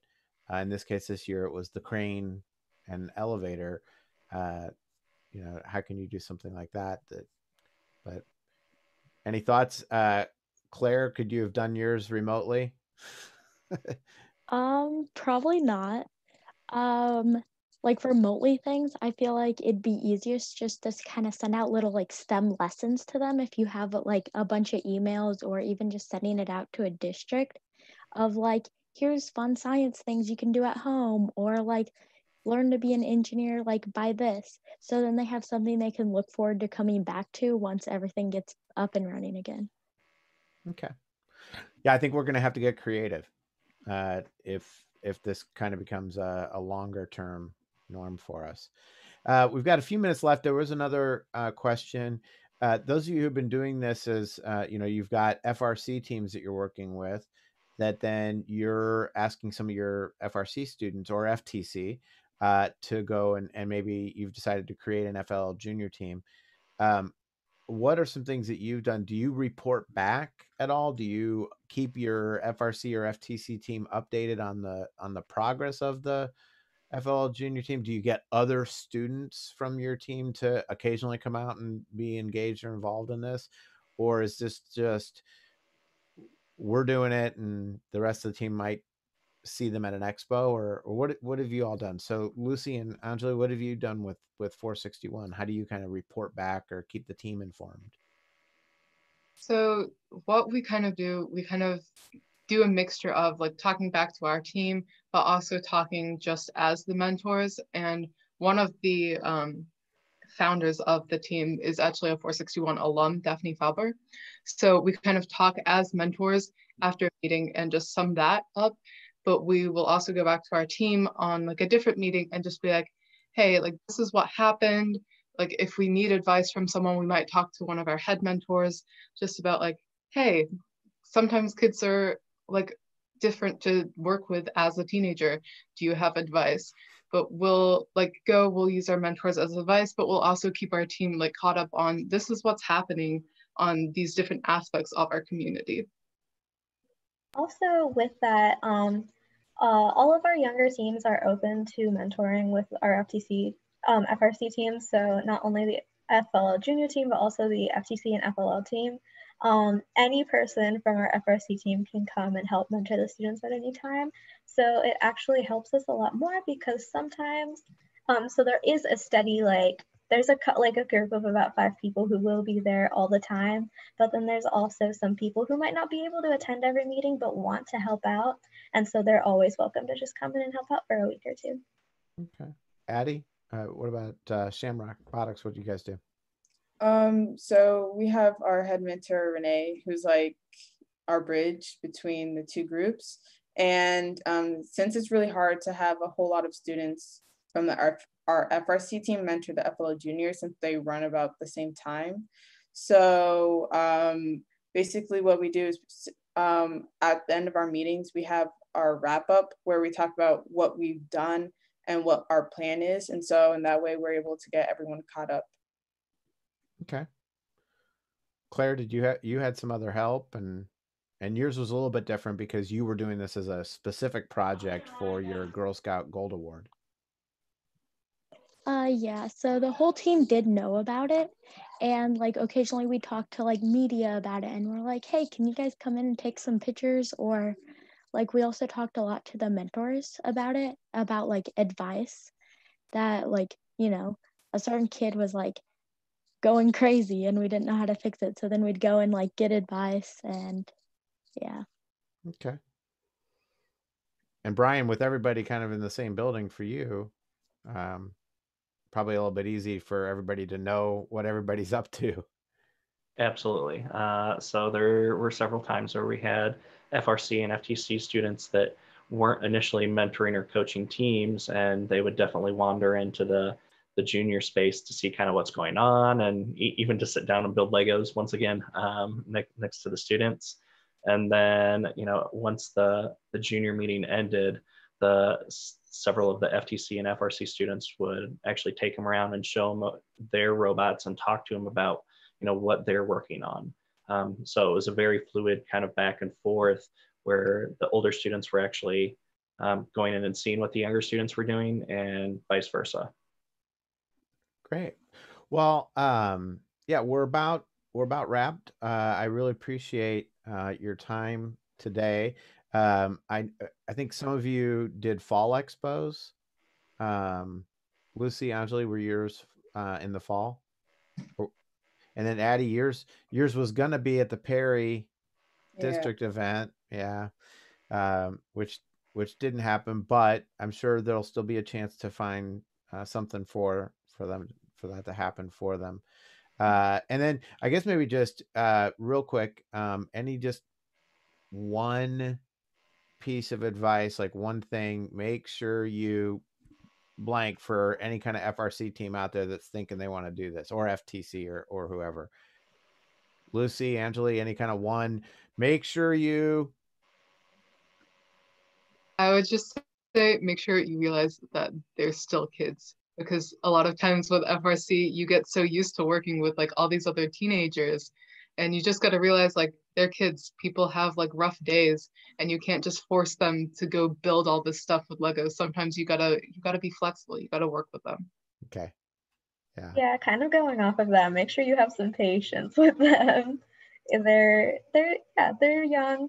They're doing their best. They're having some fun, but sometimes they just might not want to do it for that day, and that's okay. Yeah. And it's non-competitive, right? FLL Junior is an expo. It's not a competition. Addie, one thing you can think of, make sure you charge your iPads. Ha! Our team had like a little trouble with it, but yeah, make sure you charge your iPads. Make sure you, okay. Claire, any one last piece of wisdom? Make sure you. I'd more say like make sure you know that you're not like their teacher and you're there to support them and like help them have fun, and you're not just like bossing them around and you're like, you're building this. Like it's all about them having fun and them learning. And if they don't want to do it like by the guide, like that's okay, and you need to have some flexibility with it. A little coloring outside the lines is okay. Brian, one last thing. Make sure you. For me, it's just having something where you can store all the stuff. You start to collect a lot of things, and so some type of tote or whatever, you can store a bunch of stuff. And then I guess the other part of that is the more extra Legos that you have tends to decrease kind of the fighting and some of the arguing that you might get on the team. So extra Legos can save the day.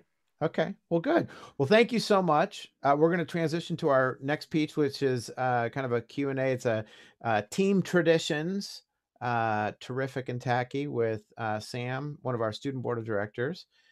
So thank you so much for this really great conversation about FLL Junior. We're really excited to see its growth here in the state of Indiana, and the new program. We're going to hear in another session, probably in a few weeks, a little bit more about the new FLL Junior Discovery program, which is Duplo, and it's no programming, no motors. It's all cute. And it's really cool. So we're going to learn a little bit more about that program later. But again, thank you all for joining me, and I'm going to bring Sam on. Sam, how are you? I'm good. How are you? Fantastic. Thanks for coming on. And so I'm going to kind of let you take it away, but tell us, we're going to be talking about team traditions. Yeah. So the past couple of weeks, I've been going through and looking at what different teams have been doing to the past couple of years to like celebrate not only their team specifically, but First Indiana and all the awesome things that they've been doing. So, yeah. Okay. Well, why don't you take it away, and I'll watch the Twitch in case anybody else has got some extra traditions maybe they've that we miss out on, or if they've got questions, and we'll go from there.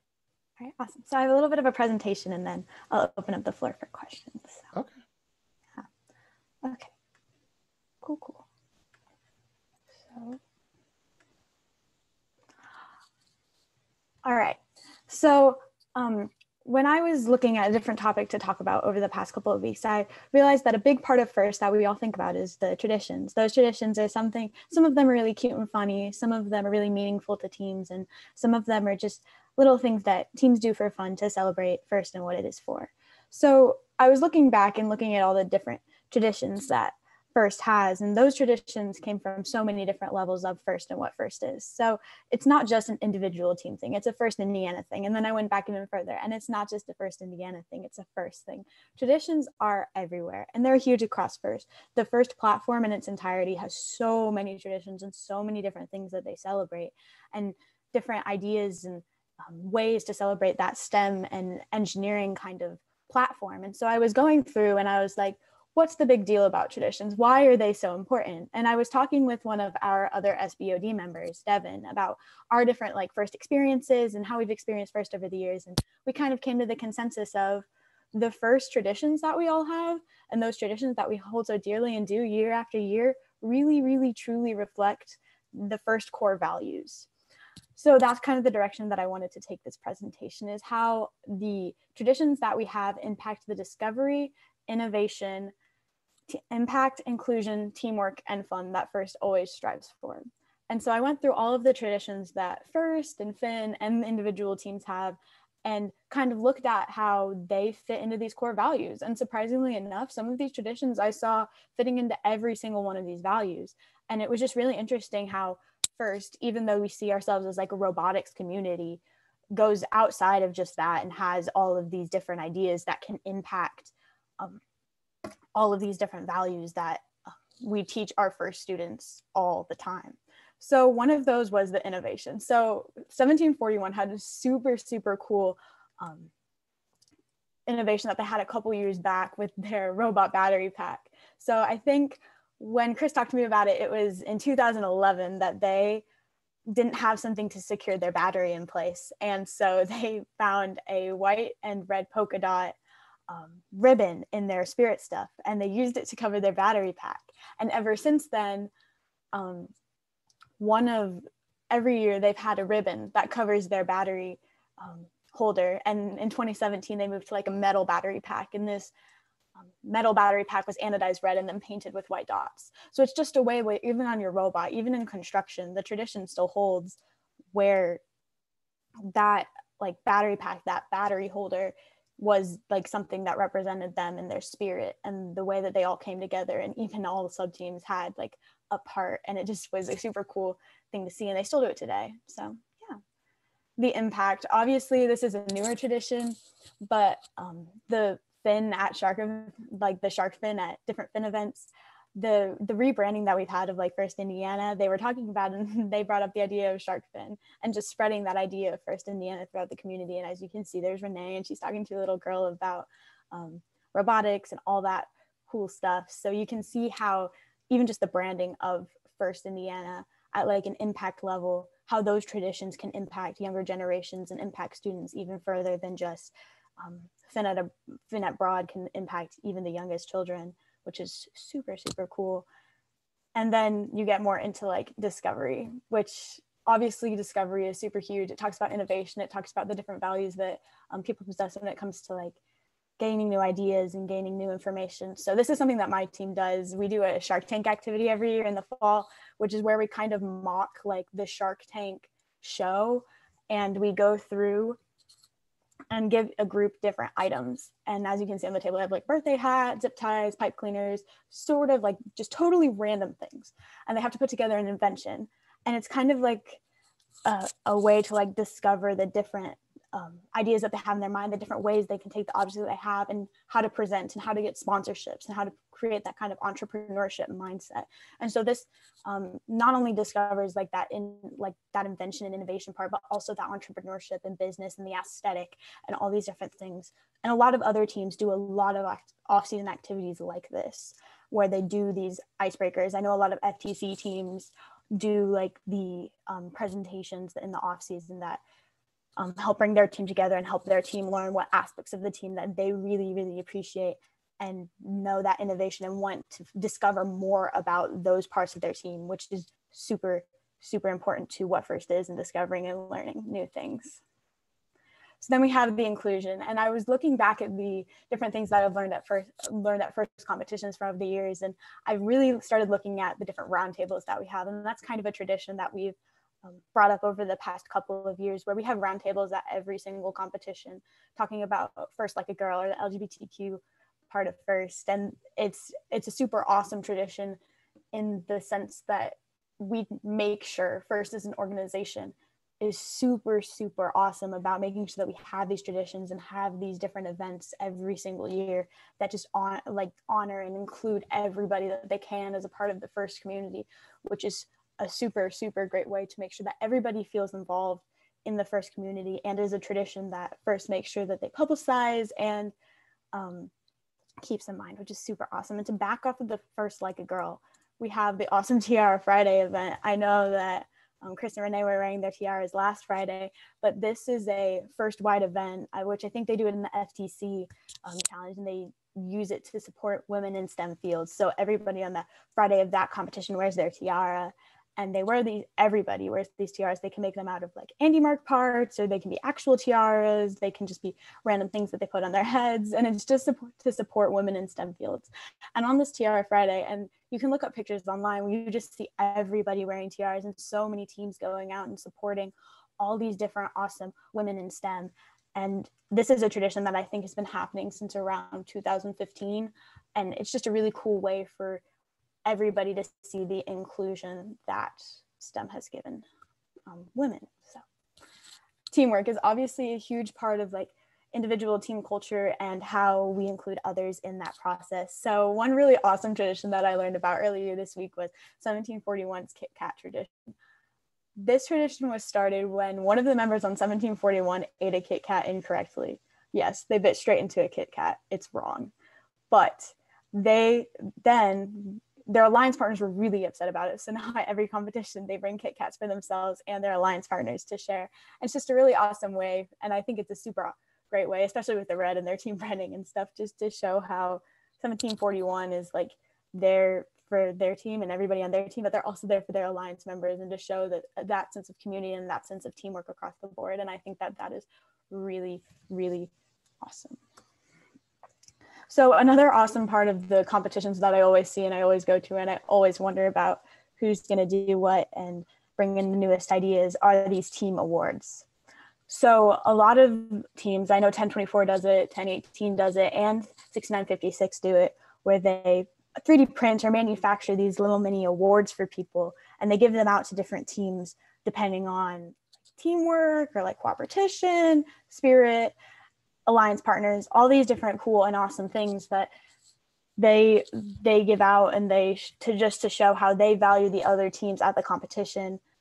FIRST is really a community that values the different things that teams do for other teams. And I know when Devin and I were talking, one of the huge things that we talked about was how it doesn't feel like a competition when you're at a FIRST competition. It feels like you're just hanging out with a huge family. And this is the team awards are one way that when I always personally went to competitions, that I saw these teams doing it and was like, hey, like that's really awesome. Like these teams are out here, they're bringing these awards, they're showing how not only they think they're doing awesome, but everybody's doing awesome. And I think that that's something that not only does FIRST really truly value, but I think individual teams do an awesome job at showing how not only their skills are great and match with their values, but everybody as a team together puts these values forward, which is super. So then obviously the biggest part of traditions is the fun behind them. There's not much to say about traditions. They're at the base level. When I started this presentation, one of the main things that I was talking about was how fun and awesome traditions are. And there were tons and tons of different things that people do throughout the build season and during award season that are purely so that their teams can have fun and have a sense of enjoyment. And one of the main ones that I saw was 461's Happy Cat poster, which you can see here. This is a poster that they pass down from year to year, from senior to senior, and it gives them like a sense of camaraderie, and it just shows the passage of like the different classes, which is obviously super cool. And to go back on that fun aspect a little bit more, there is a huge part of FIRST that is that competition, that hard work, that dedication, but there is also just that fun. We do FIRST because we love robots, and we do FIRST because we love the community, and we do FIRST because we love the people and the fun that we have while doing it. The fun factor of FIRST is what I think truly makes FIRST, because FIRST is just such a fun community, and traditions really, really show that. traditions are a small little quirk or a small little part that a team has that may not be your stereotypical, like, here we're out, we're building a robot, putting together a business plan, chairman's entrepreneurship, all that awesome stuff. It's, hey, here's something that we can kick back and relax to, something that we can spend our time doing that's not necessarily the stressful, maybe robot building time. It's a time where you can talk about team bonding, a time where you can talk about a sense of like camaraderie between people, which is a super awesome and super, I think, individual way that FIRST is from a lot of different organizations, because we have this like fun aspect. So the other one of my favorite traditions that I learned about was FRC 1024 and their bonfire that they have. I thought it was really cool when somebody said they have a bonfire on October 24th. And then when I looked at the calendar, I was like, wait, that's 1024, which is pretty cool. So every year on 1024, they burn the previous year's field elements and have like a huge celebration. As you can see in the pictures, there's like tons of people standing around talking to each other, learning from each other, doing all these different things with each other, just hanging out. And it's really awesome just to see that even in the off season, like October, you don't think main robot building time for FRC, that's like your downtime, that's like when you're learning. But even in the off season, how people just come together and can hang out and can talk robots and can be together is super, super cool. Because back, like at least for FRC, like back in October or when any off season is, you don't really see people hanging out like this. So to see that people have traditions even outside of like crunch robot time is something that I think really, I personally really value, and I think is really, really awesome to see. So there are a couple other teams that have really cool traditions during build season. So there are a lot of different teams such as the Robo Blazers and 7477 during their build season, where they spend their time watching different shows or listening to different music in order to like get their mind like a break and like relax and like settle, like get like a little bit of stress off of the robot side and bring a little bit of fun into the shop. So 7617 watches the Great British Bake Off during their meetings, which is really cool. And then 7477 has like musical, like a music week. If you watched the Get to Know the 2020 Fin board last Friday, Troy on the board kept talking about this music week and how they have like T-Swift Tuesdays and Disney Wednesdays and Florida Georgia Line Fridays, and all these different days for different kinds of music, which was really cool to see. And it was awesome to talk about how it may not be necessarily robot related in the time that you're building robots, but there is something to take your mind off of it, and there is something that's fun while there's that stressfulness like in the shop or different things that people can focus on outside of this like robot, especially during like crunch build season, which is really, really cool. And then I learned a lot of awesome like food or like trip traditions that different teams had. 3940 actually has some pretty epic food traditions. They buy Shamrock Shakes for the whole team as soon as Shamrock Shakes come out, which is really, really cool.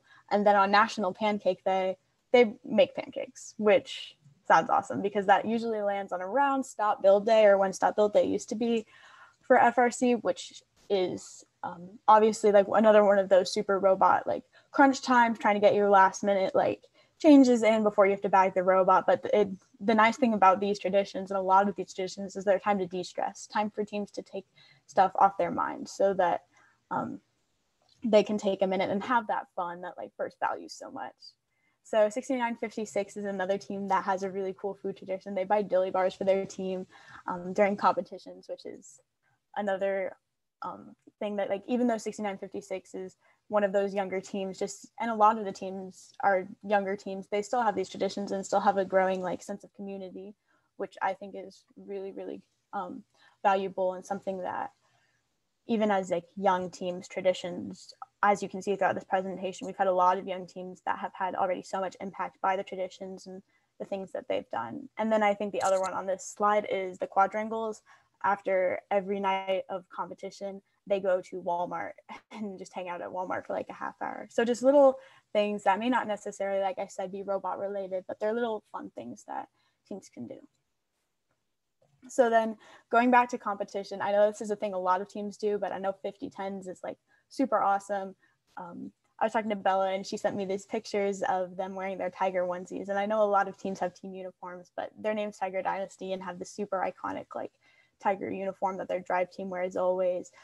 These drive team uniforms and those drive team like movements and like talking to the MC right before matches. Like those are just parts of like competition tradition, and that's a huge part of what First is. When you go to a competition as like a second and third year member of your team, you know like what to expect. You know that like 5010 is going to wear their tiger onesies, or that a certain team's going to do a certain dance, or something that's really, really different that you don't see at any point in the year besides at that competition. And what's nice about that is even though you're at a competition, at a place where like you're competing with other robots, there is that sense of fun, there is that sense of community that teams have with one another because of things like this tradition, like these little fun things, the spirit traditions and all those super cool things like that. So to wrap up the presentation itself, traditions are everywhere, inspiring us in our First values every day. Like I said earlier, I went through all of these like core values and traditions that First has, and traditions impact all of them. It's not just like a one and done. It's not just traditions are fun. Traditions do everything for First teams, and they're a huge part of our culture. They're a huge part of what First stands for, and they can be like I said at the beginning, tacky or terrific. There's some that may seem a little silly, but have huge impact on a team and their culture. And it's something that I know that is a huge part of the First community and is like really valuable to so many team members, which is awesome. So yeah, any questions, I guess? Yeah, we have a couple questions. We have one Twitch comment that from FLL Team 100, Team Storm, had mentioned one of their traditions was they would wear matching hats for their FLL presentations and robot runs that somehow highlighted or advertised their innovative solution for that season. So it was kind of in the spirit of the crazy hat tradition that, kind of part of a lot of crazy hats in First. And so they would kind of do a team hat. But then a question was specifically for you, Sam, have you seen yourself grow because of your team's Shark Tank tradition? And how have you seen yourself grow because of that? Yeah, so that was a tradition that was actually started my freshman year. So I was in like the first round of students to kind of have that like idea. So as like a regular, like just like a new first year team member, you go into it as they like put you into a group with like 5 or 6 other students, and you go into our shop and take all these items and put them together, and it gets you really thinking outside of the box. And I think that that's kind of the impact that it had on me, was that it was kind of my first realization that this wasn't just like build a robot that does like pick something up or like accomplishes like a simple task by doing a simple thing. It kind of that outside of the box thinking that First has like all the time. This was the first kind of activity that I had ever experienced where that really had shown through, where I didn't have like a direct answer. I had to go around and use what I had and use the different people, like the different sponsors that came around to talk to us, and the different objects that they had, and use those tools and those skills and what I had and take that and present that, and how to present something that like an idea that you have and an idea that is more original than just more of like a cookie cutter kind of thing, which was something I had never seen before and really, really valued. To help you when it came time for talking to judges and activities like that at competition? Yeah, so that's definitely an activity where it was like one of those first kinds of like big presentations that I had like technical wise. So when it came time around for build season, I was in pits talking about different parts of the robot and those ideas for that, especially this past year. It was definitely a different experience being able to think outside the box. And that was really, really awesome practice for that. Okay. So from all the things that you did here this evening, the ones that you shared with us, was there one that really stuck out with you that you really liked the most? Oh, there are a couple. Besides your own. Yeah. The 1024 bonfire, I just think was really, really clever. And I really especially since that's in the middle of like the FRC off season, which is, you don't see very many like traditions in like mid off season. So to see that, I think was really interesting. And just the way that it came about, obviously, is a little funny. So that's cool too. And I really like the 1741 Kit Kat tradition. That's really cute. And yeah, that got very serious. I can imagine. Yeah, when a student ate those incorrectly, and then there was a team captain 2 years later that wrote an essay on the importance of eating Kit Kats correctly. I mean, we're talking about standards of civilization. You are to snap each one individually and eat them individually. That is the correct way of eating a Kit Kat. You do not bite into a Kit Kat. No. Yeah, but you're right. It's that fun stuff that makes us want to keep coming back for more. And the different teams and their different traditions. It's so exciting to get into the pits or get to the competition to see. For me, here in Indiana, a lot of people know Team 1018 and how spirited they are. And every year they've got some kind of new phrase or new spirit angle. So it's always, what are they going to do next? Right.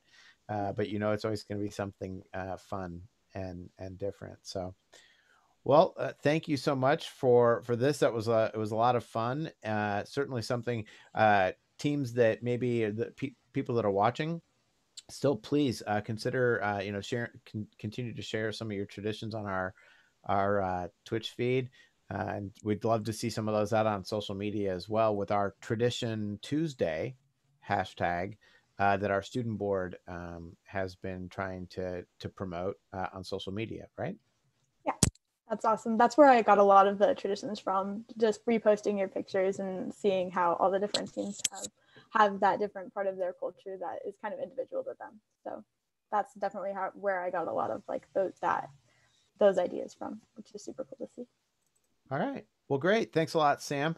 We've got one more session this evening that's going to start here in just a couple of minutes. I did want to take a second while we've got just a couple minutes between sessions. I wanted to remind everyone that, again, next Thursday, 6:30 to 8:30 is our virtual showcase. We're going to be announcing quite a few of the FIRST Robotics Competition Awards. We're going to be going through really all 4 program levels, introducing a couple of our FLL junior teams that were going to be heading to Detroit for the World Festival. We're going to be highlighting our FLL winners from this year, and FTC, the different awards there, and then of course our FRC awards. So it'll be a fantastic evening right here on our Twitch channel, twitch.tv/FirstInspires. And then the last ad I want to plug is the National Advocacy Conference. Again, I've mentioned this before, but they are going virtual this year. So it would have been this June in Washington, D.C., but this year it will be online, virtual, like so many other things. Teams and individuals, anyone, can register for the virtual National Advocacy Conference on their website, firstnac.org. And there's going to be 2 half-day Saturday sessions, Saturday, June 13th, Saturday, June 20th. Both those days are from noon to 4 p.m. And really, this is going to be focused on Advocacy 101, some of the basics. There's no cost to attend, but you do need to register. All are welcome. But they do like people to know that this is sort of aimed for FTC and FRC audiences. But hopefully we'll get a lot of Indiana folks on to get some advocacy training information as we here in Indiana try to start to work towards some pieces with our own legislature or our own community efforts to advocate to grow this program and get more access to more young people. So with that, 2 little advertisements there for you. I'm going to bring on the host, kind of the facilitator of our next conversation, Tom Wexler. Tom, there you go. And I think Renee is going to be a part of this conversation. Hi. Yeah. Good evening. Thank you so much, Tom, for agreeing to run this. I'm going to back out here in a second, but I thought we'd take a second to let everybody get their cameras and microphones on. Oh, some familiar faces. We've got a number of familiar faces and a lot of really great people that I've gotten to know over the course of my time working with FIRST. And thank you, FIRST Indiana Robotics. Thank you, Chris. Thank you, Renee, for giving us the opportunity to do this. I'm excited and scared, but it's going to be amazing. We're going to have a fantastic time over this next hour. Great. I'm going to duck out. You guys take over, and we'll see you as we wrap up. Cool. So thank you, everybody out there in the Twitch world who is joining us. My name is Tom Wexler. I use he, him pronouns, and it is my honor to be facilitating our roundtable panel discussion this evening. We are going to look at STEM through a rainbow lens, looking at the LGBTQ+ experience within FIRST. Our goal tonight is we want to let you all know, what exactly does this mean? What is this experience?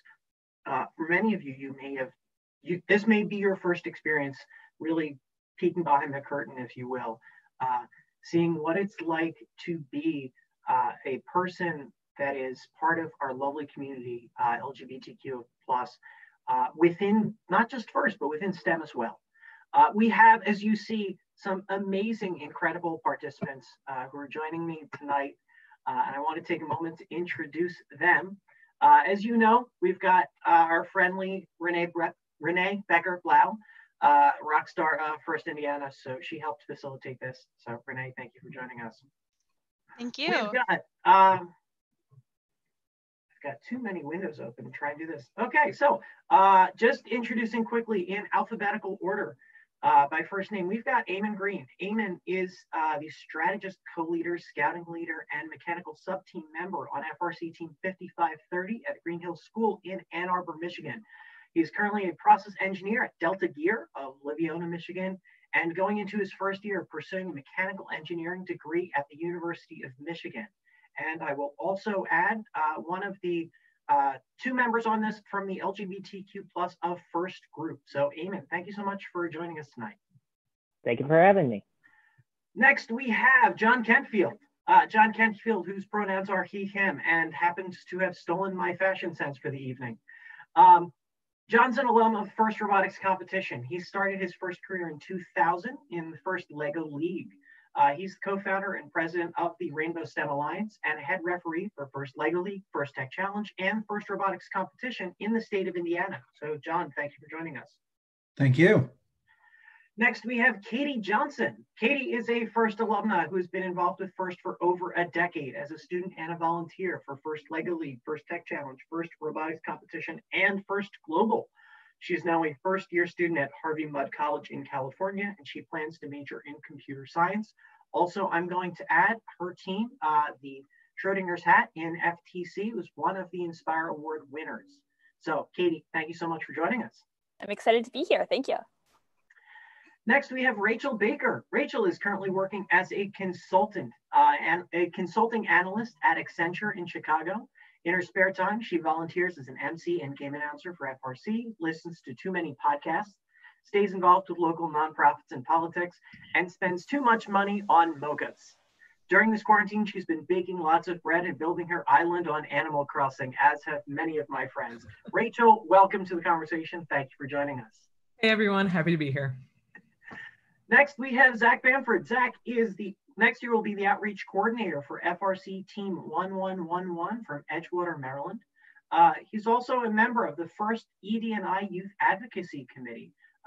That's for ED&I, Equity, Diversity, and Inclusion. And of course, a student ambassador for LGBTQ of FIRST. Zach, welcome. Thank you for having me. Of course. And we also have Zeph Long. Zeph is a FIRST alumnus from Mississippi, director for the Rainbow STEM Alliance, and currently works full-time as FIRST AmeriCorps Vista leader, where he serves in supporting FIRST AmeriCorps Vistas in expanding access to FIRST programs in underserved communities. Zeph, thank you for joining us. I'm happy to be here. Of course. And just briefly, myself, I am a FIRST alumnus as well. I started in 2000 on an FRC team.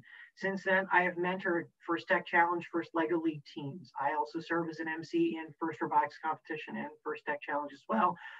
And along with John, I'm one of the co-founders of the Rainbow STEM Alliance.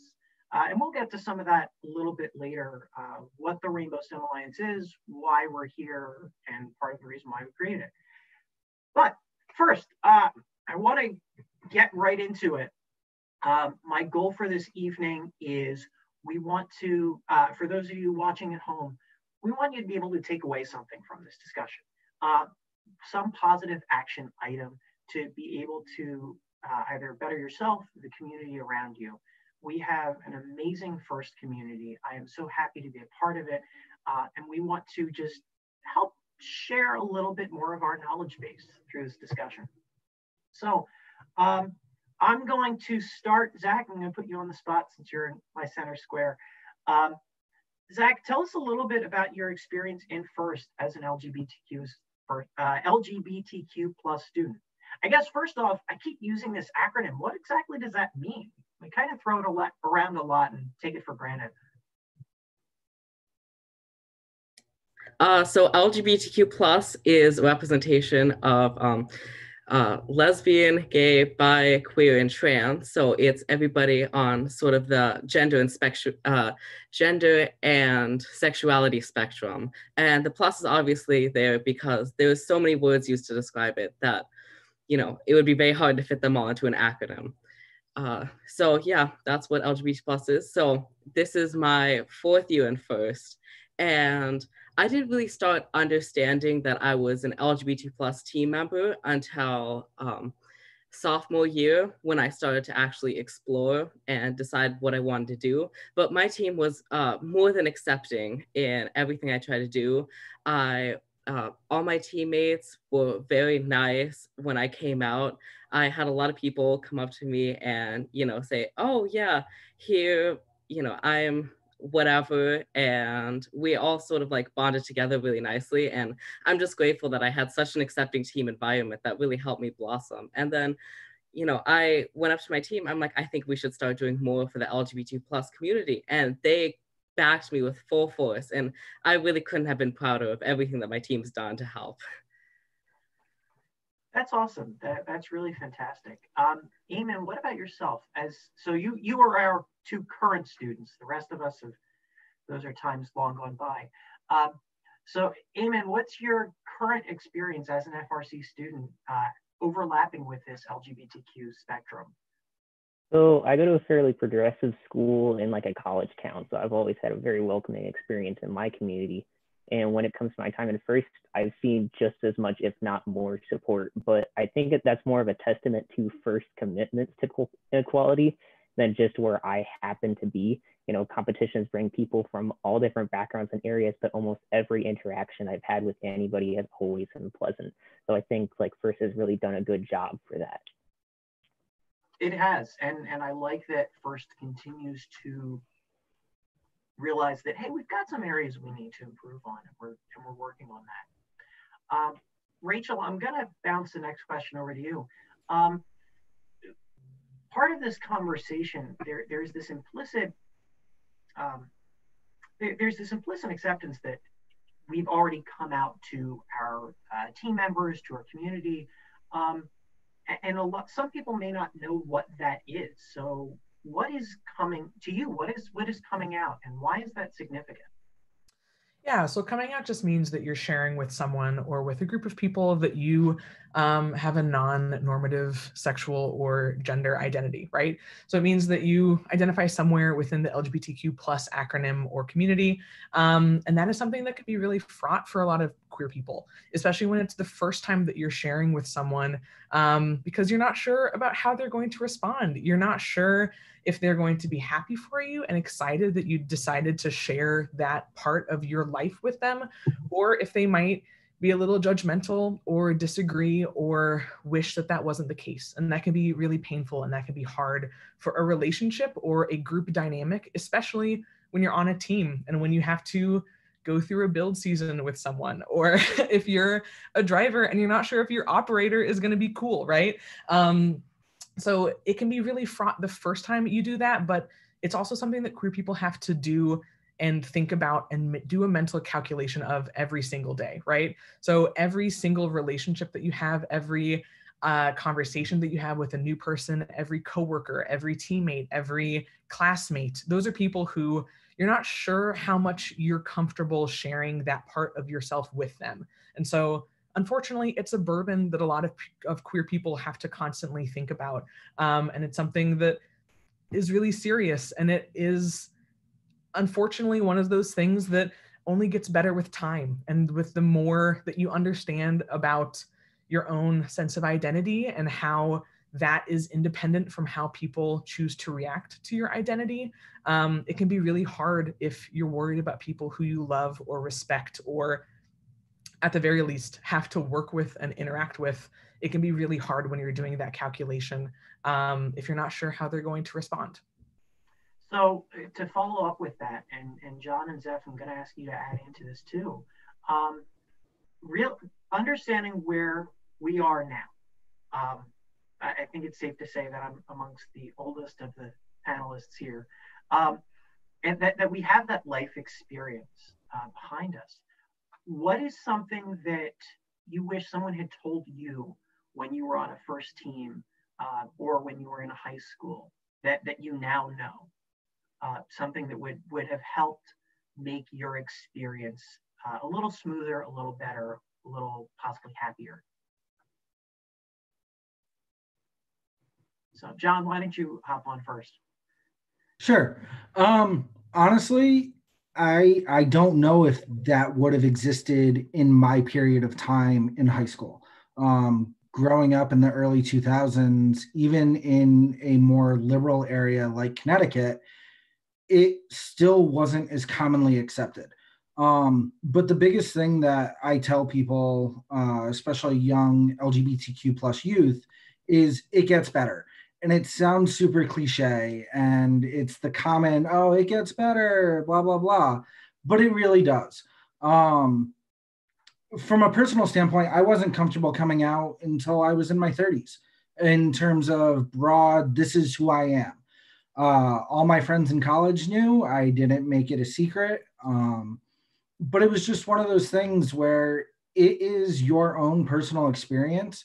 And so, yes, it does get better, but until you're comfortable with yourself, you may not ever feel comfortable enough talking to someone else about it. But one of the things, especially in a position like mine, working for a company like Andy Mark and having the support of the FIRST community and the Rainbow STEM Alliance and seeing the student group that is the LGBTQ plus of FIRST, it really hits home that our community exists, we are valid, and no matter what time you're ready to have your moment, it's your moment, and you need to be able to take ownership of that on your own. Awesome. Zeph, is there anything you can add to that about your experience? Yeah, so I think that for me, as growing up in the FIRST program, just having it talked about. I grew up in Mississippi, so I grew up in the deep South, versus I know a lot of people have said that they grew up in more liberal areas. And I grew up on a team that was definitely not accepting. To be honest, a lot of my relationships with my former teammates after I came out dissolved, and that was just part of that. But I think that it was important for me to realize, and part of why I did end up coming out was that even if your team is not accepting, there are other people out there that are accepting and are also going through the same things as you. And it's really rough, but will always be more people than just the people that you meet in high school and the people that you might be spending time with now. Yeah, I think for me, I think I was one of those people too, like John, that came out later in life.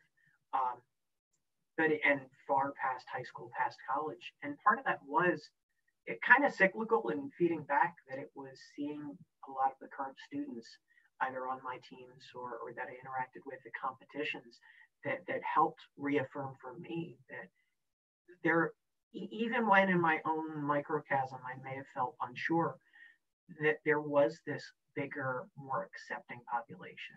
And it almost felt like there was this burden kind of relieved from me, that I didn't have to keep this secret anymore, that I could be a little bit truer to myself. And anyway, Zeph, awesome, thank you.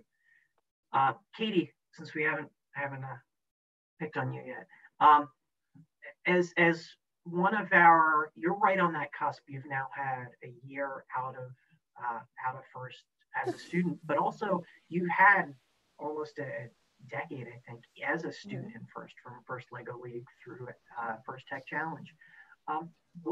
As a student, what is one of the things you wish you could have told some of your coaches or mentors? So I'm in this somewhat unique position that for my FTC team, my coaches are my parents. So in terms of coming out to them, that in some respects made it easier because I didn't have to have a separate conversation with my coaches. It was just when I came out to my parents. And then when I joined my FRC team, I was already very publicly out at that point. So I had already had a lot of involvement with LGBTQ+ at First as a student, and that part of my identity was just very out in the open at that point. So I didn't really have to have that conversation of coming out to my coaches and mentors.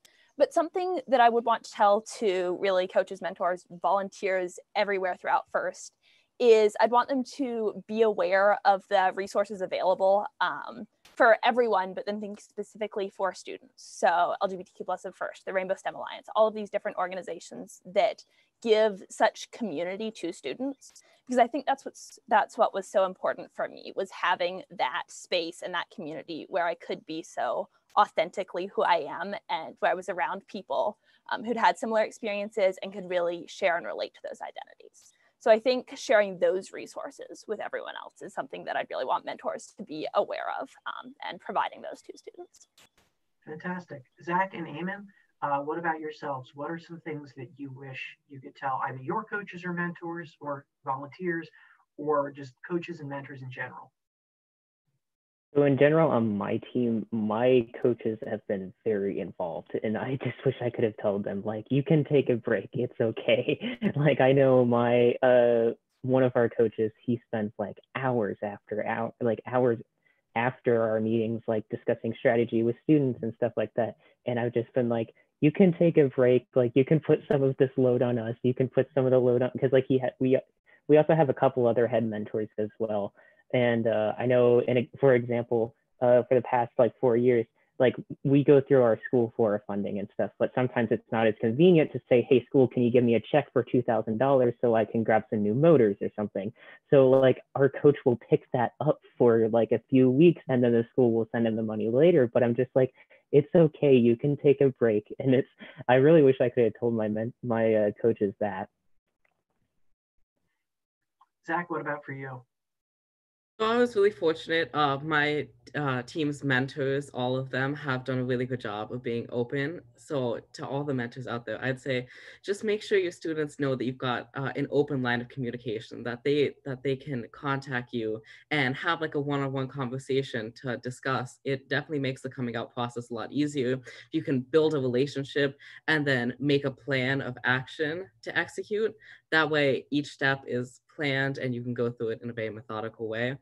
I've been very lucky in that my mentors have always made it clear that we can contact them. So, indeed.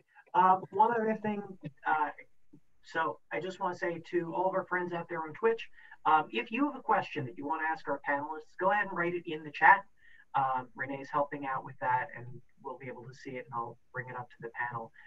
And there's a couple of these. I've got a long list of, we could probably do this for 3 hours, but nobody wants to see that. That we'll try and get to as many of the community questions as possible. I also want to, so kind of on that, students, what are the things we ask, that you could tell your mentors and coaches?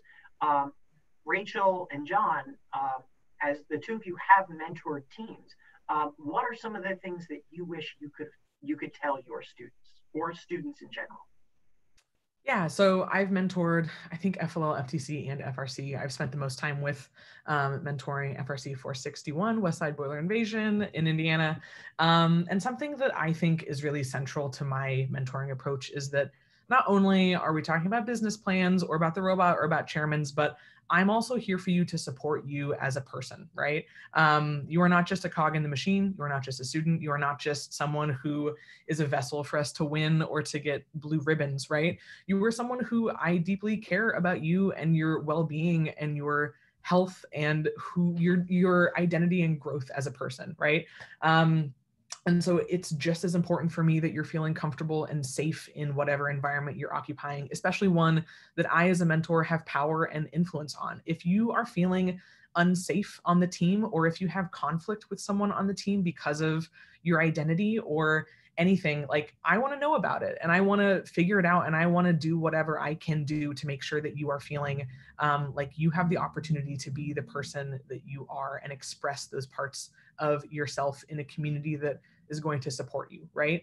And then even beyond that, those differences, right? Those identities, those things that make you feel a little uncomfortable or like you're different, those are things that bring the most value to the team. Those are the things that, from like a design thinking standpoint, right? The people who bring different things to the table, like those are the things that create the best ideas and that make us all think about the problem or the thing in front of us in a better way. They make us better engineers. They make us better people. It makes us better everything, right? And so that thing that you're worried about, that identity, that's the thing that I value in you the most, not only as a contributor to the team, but also as a person. And I want to do everything I can in my power to make sure that I'm creating a space where you feel comfortable and safe to express yourself in whatever way that might be. John, do you want to add anything to that? I mean, it's pretty hard to follow up with what Rachel just said. But one of the other things, especially me as a volunteer and a mentor, is I want the students to realize that just because you've graduated doesn't mean I'm not still here for you. And that's part of why we did the RSA. One of the students that, while I wasn't technically his mentor, one of my good friends now, Gus, was a student. I got a smile out of Rachel on that one. Rachel and Gus knew each other very well and are also very good friends. But he's the reason that like the LGBTQ of first pins became a thing. It was a conversation he and I had. But like I just saw him the other day, even though we're social distancing, because I still want to follow up with the students after they've graduated. I want to make sure that they're still doing okay, that college is hard. It's not an easy thing. And especially in our community, mental health issues are a very large problem. And so I try and check in on students every once in a while and just say, hey, how you doing? How's school going? Like, this time period really sucks that we're in right now, but how are you doing as a person? And so feel free to reach out to your mentors. Like, we're here for you even after you graduate. So. Man, it just got really dusty here in Pennsylvania. I don't know what's going on with it. John, thank you. So I want to shift a little bit. I know we talked about towards the beginning of the conversation, we mentioned, this concept of coming out. And Zeph, I wanted to ask you, and Rachel talked about what is this process of coming out, but Zeph, from your perspective, why is this significant? This act of coming out and announcing, hey, here's who I am. Why does this matter? I think that's a good question. And I do think that, okay, so I'm a gay trans man. So I've had a little bit of a different experience coming out as trans versus coming out as gay. I would say that coming out as trans was important because in order to, change my name, get the pronouns used that are correct for me, that involved me coming out to people and telling people that. That's something I do less now. As I'm further along in transition, it's a little bit less important that people know that I'm trans most of the time. And being gay and being openly gay, which is something that I choose to do frequently, is really important to me personally, because I know that having someone that I could look at and say, like, that person is gay, I know this person is gay, or even a lesbian or trans or bisexual, whatever, like that would have been something that would have meant a lot to me as a child. And so it's important for me now to live visibly, because I know that there are other youth out there that don't have role models, don't see role models, and it's important for them to see people that are adults, that are living their lives out and open and happy. So, Zeph, I think you touched on something very important there. So one of the things that has for a long time been lumped together, and even when we say LGBTQ plus and a lot of these acronyms, is the notion of sexual identity versus gender identity. And we do connect them in the sense that there is a lot of overlap, but they are two separate things. And I think it's important to recognize that.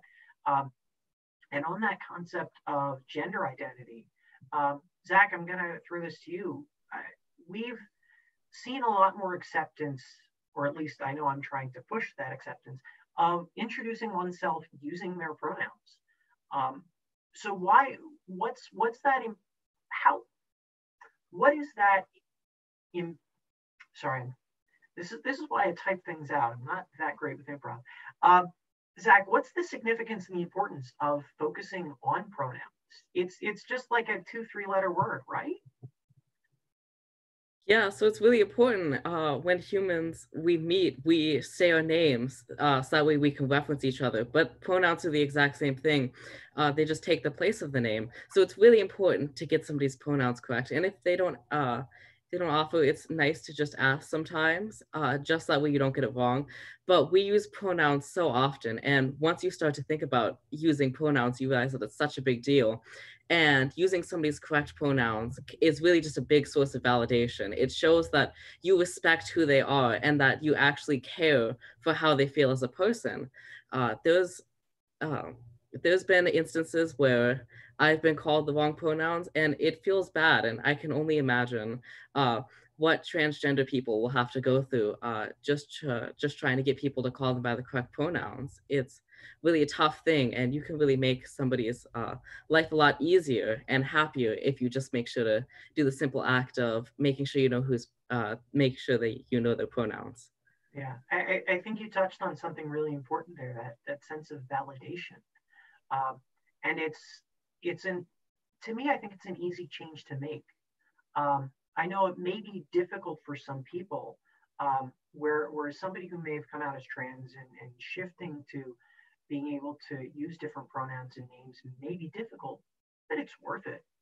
I think it's so highly important that we do it, and it's a respect thing. Zeph, you wanted to add something into that too, I believe. Yeah, I was just going to say that on the topic of asking for pronouns, I will say as a trans person, don't do that in public, especially if you think somebody is trans. It's not polite. I would say the best way to do that is to normalize the fact that you're introducing your pronouns, even if you think that the pronouns you're using are obvious. That makes it a more comfortable place for other people to do that without feeling as if they have to tell everyone that they're trans, because some people consider that personal information. And I think that's excellent. I think that can be done sometimes as simple as just in FIRST, we're lucky at most events, people have name badges, and adding just a simple, well, you need to look down to see somebody's name, then you can look down and see somebody's pronoun. And Renee, I know you've been doing some work with that out in Indiana. Do you want to talk a little bit about that? Sure. So a few years ago, we had a absolutely amazing volunteer who was volunteering, but was improperly identified according to the wrong gender. And so it was challenging, I think, for a few of the contacts to maybe remember, where they've been directed. And so what was really interesting is, I've always been a really strong supporter of LGBTQ rights and the community as an ally, and what was really important to me is that I was brought up to believe that everyone should just be loved and appreciated the way that you are, and I didn't realize that was something that needed to be expressed, obviously, and so wearing pins and like these different pieces were ways to kind of show that you believe those things. And so what I found out that year, I didn't find out right at the event that it happened. I was very disappointed that people didn't feel like they could come to me to talk to me about this issue. And so, but that situation is why my family and I and some of our friends created the first set of pronoun ribbons. So the rainbow colored, he, him, she, her, they, them, fill in my pronoun ribbons were created from that piece. And then the Rainbow STEM Alliance took on the project and were able to expand it. And so that kind of piece of it was incredibly important. And I didn't realize how critical it was until I had that situation. And so I just kind of wanted to share as an ally why that was important and how I saw that being important to the community, but then also how we were able to specifically create something that has done, I believe, a lot of good. And John, I think that it's even shifted and shaped into future ways as well. And so if you wanted to maybe talk about some of the pins, that would be fantastic. But then Rachel, I have talked to you before about how to, to continue to be a really supportive ally. And so for instance, like in email signatures, you can put pronouns. So after John talks about the pins, if you wanted to throw in some examples, I think that would be incredibly helpful. Yeah, so I was fortunate to get in on the early days with Renee about getting the pronoun ribbons made. And they typically were reserved for the first championship events where everyone has a name badge. And so everyone can just have a normalized little ribbon under their name badge that has their pronouns that they prefer to identify with. And one of the things that the RSA has decided to do this year with a grant that we got was to get pronoun pins made. So if you look right here, this one is the she, her pin. And so we just have a bunch of different pronoun pins that are going to be available in the coming years to make it a more normalized thing across all first events. So it's not going to just be dedicated to the championship events anymore. And it'll kind of, in our mind, help to normalize just sharing your pronouns as you see fit. So. Yeah, thank you, John. And then also like something that has been very cool for me as I have kind of gone into the corporate world, and I'm lucky enough to work at a company that is very inclusive and accepting of people who have non-normative gender and sexual identities. It's been really cool for me to see all the different ways that specifically cis people can normalize the practice of sharing your pronouns, because kind of as we talked about earlier, it really helps for people who are not at any risk of being outed or at any other like risk in terms of like social stuff or whatever, that we normalize sharing our pronouns and the names that we prefer to be referred by. And so it's been very cool for me to figure out how to like put them in signatures for emails and such, put them in your Twitter bio, put them if you're going to an event or networking or whatever, basically anywhere where you share your name in a social situation, it's great to also include your pronouns. So if you're at a networking event and you have to write on a name tag your name, throw down she, her, hers, or they, them, theirs, or he, him, his, whatever. It's really great for cis people to take that initiative. Not only does it normalize it for non-binary and trans people, but it also signals to other straight people and to other cis people that you are someone who is an ally to the queer community, and that you are not going to accept any queerphobia, transphobia, homophobia, whatever. So it's a really cool thing that the queer people in your life recognize. It's something that allies to the trans community, it's a small thing that you can do that helps.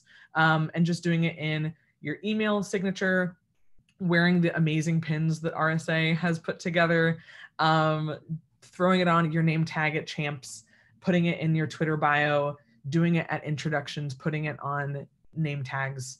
They're small things, but it's really important. And it signals a lot of things to a lot of different people. It does. One of the exciting things I saw this season, I was at a couple of events that I volunteered at for First Tech Challenge in Pennsylvania. One of the teams, 7244 Out of the Box Robotics, took this idea and ran with it. They said, you know what, we think this is important. So we're going to make, they took their little badge maker machine and they made a couple hundred pronoun pins for their team members and for everybody else. And I was talking with them, and I remember one of the students, I asked him, well, why are you doing this? In the positive, I'm going to feed you a question because I know it's going to be a wonderful answer. And his response was, because it's the right thing to do, because this is what we should be doing. I think a lot of times, those of us that are adults, we are the ones far slower to change than the students. They've already got this. They've mastered what they need to do. And one other thing before we continue, Rachel, that you mentioned, you talked about cisgender. I just want to say to everybody who may be out there on Twitch who's never heard that term or is unsure, as our language evolves, and we want to make sure that we are being the most accurate and the most expressive as possible, knowing that we have this giant spectrum that is gender identity and sexual identity. How do you consider normal when there is no normal? So the term cisgender applies to people who are born with a specific gender and continue to identify with that. So for example, I'm a cisgender male. I identified as male at birth and continue to do so. So for those of you who may have gone, what's this cis? Now you know. So I'm going to come to continuing this kind of this notion of confirming one's identity. And we've talked about coming out and this importance of it. Katie, and I'm going to jump to you because you've got that experience of where you're now a mentor a little bit as well to others. And Rachel as well, I'm going to ask you to address this. As a mentor, how do you balance when a student may be out on a team and to friends, but not out to parents or family? I think the first thing that I would want to stress there is that the number one priority should be not accidentally outing the student. So that means not forcing them to come out before they're ready. For a lot of people, coming out is a really, really big part of their life. It can be like they can see it as a rite of passage or just this really important thing. And it can also be a matter of personal safety for some people. And so I think the number one priority should just be pointing out that you want to always prioritize not accidentally outing that student. So if you aren't sure, keep that in mind. And then the other thing that I would say is, so if the student is out in some scenarios but not others, just make sure that in those scenarios where they are out and they can fully express who they are, that you are fully supportive of them in those instances and affirming their identity and letting them be themselves and express themselves there. But then also that you are supporting that student through whatever else they may be going through when they aren't able to be out. So like I said, not outing them, but still showing them that support and making sure that they do realize that they have the support behind them. Zeph, as your role as a Vista and that you've had a lot of interaction with different teams, is there anything you want to add to that? I would say, I think Katie covered it, but I think that, again, the best way to really confirm like whether someone is out and who they're out to is just to talk to them. Asking questions is, especially because it can be a matter of personal safety. And that's not just, maybe not just if they are in a position where they may have unsupportive people in their life, but also if they have mental health issues, if they're outed, that can cause a lot of strain, especially because mental health issues are incredibly common among LGBTQ+ youth. Yeah, I think so I work in education. I work for a school district outside of Philadelphia, and I'm thankful that we are a very accepting school. But as a district, as we research different policies and things to formalize our acceptance, a lot of it, I think, comes back to this concept of consent and understanding what somebody is comfortable sharing. Exactly as Katie and Zeph, as you mentioned. And I think that's a big part of it, is making sure that dialogue can continue. And of course, in a respectful way. I know for some mentors, that's oh my gosh, I need to know everything and I need to make sure that I'm okay here, but that I need to use this pronoun or this name when I'm talking with the parents. And I think, again, just keeping it as a communication is and respecting the individual and what they want or what they feel comfortable with is very important. So, Eamon, I want to ask this next question to you. That thankfully, as you said, you're part of a very welcoming community as part of your team. But how does one address resistance or opposition to gender identity or sexual orientation within a team? Right. So in response to some sort of event or incident of resistance or opposition, I'd suggest like a couple of steps. First, I'd say pull the people involved aside privately sooner rather than later, and remind them of FIRST values on inclusion and equality. No place is the place for that sort of thing, but FIRST definitely ain't the environment that tolerates it. Then I'd say follow up later with the team and don't mention the people involved by name, but just remind the team that that sort of aggression isn't really tolerated.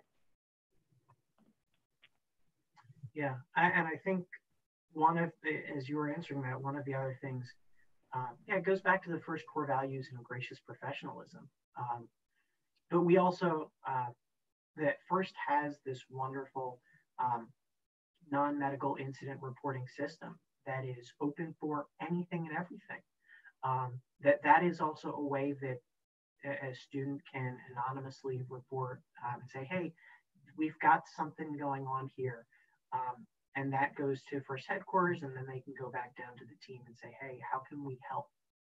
Because every person I've interacted with at FIRST headquarters as well, it's not a don't do this again. It's we want to make sure that every experience is positive for students. So I want to switch gears again. It looks like we've got a couple questions in from Twitch. So Zach, I'm going to throw this first one to you. How can we spend, a lot of places are doing roundtable events at district events or regional events. How can we spread better awareness through LGBTQ+ roundtables at FIRST events? That's a very good question. So I've actually hosted one of these events. It was really good. We invited everybody to come. It was a really enriching experience hearing all the stories and asking all the questions about the current state of LGBT+ acceptance.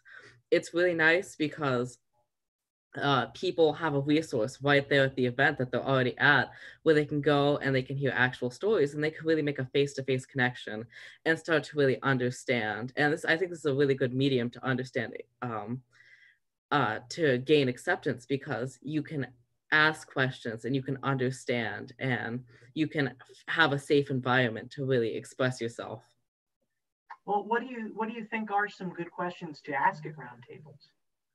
Well, one of the questions that I asked was like, how do you think we could improve LGBT+ acceptance in the community? So this was at a FIRST Chesapeake event. So I asked, how can FIRST Chesapeake improve on how, and it was interesting hearing about like the individual issues people have, and then you can take those and you could even possibly try to work with try to work on improving policies based on response to the questions. So you can ask a variety of questions to get some really insightful feedback from people. I know I was supposed to come out to Indiana and participate in one, so I'm a little sad that didn't get to happen this year, but well, next year I'll get to come out to the Indiana district, hopefully. So that, talking about different resources and what are some of the organizations that can help with, Katie, I'm going to pose this next question to you. It's kind of a softball question. So what we hear a lot of,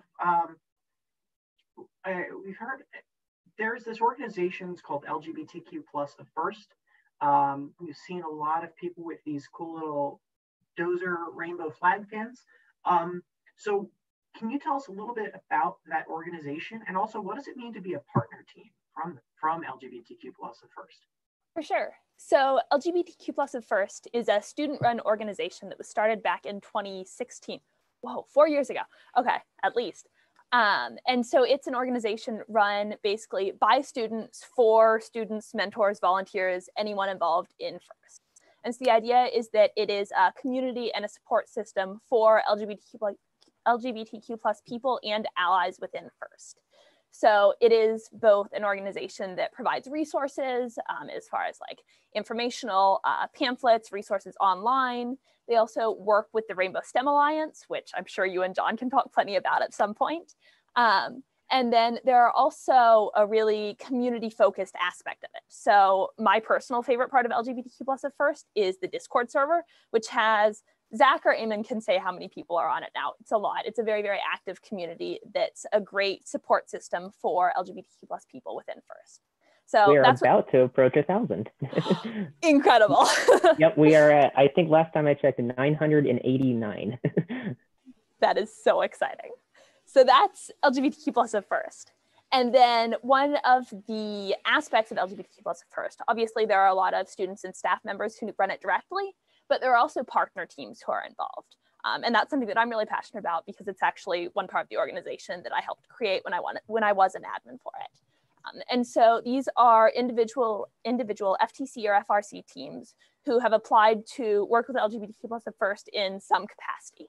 So that can be just promoting the organization online and at events and just sharing the information that's out there. It can also be a whole lot more involvement. So running roundtables like Zach had talked about, running presentations at First Champs, all of these different kind of bigger effort undertakings that teams might take. And so basically it's a way for teams to, one, identify themselves as accepting and inclusive for all, and also to have this great impact on the First community at large. And then I'll also throw this to Zach and Eamon if they'd like to add anything, because they are both current admins for the organization. Yes. Yeah. Oh, you can go Sorry, first. you can go. Oh, okay. Why don't you go ahead?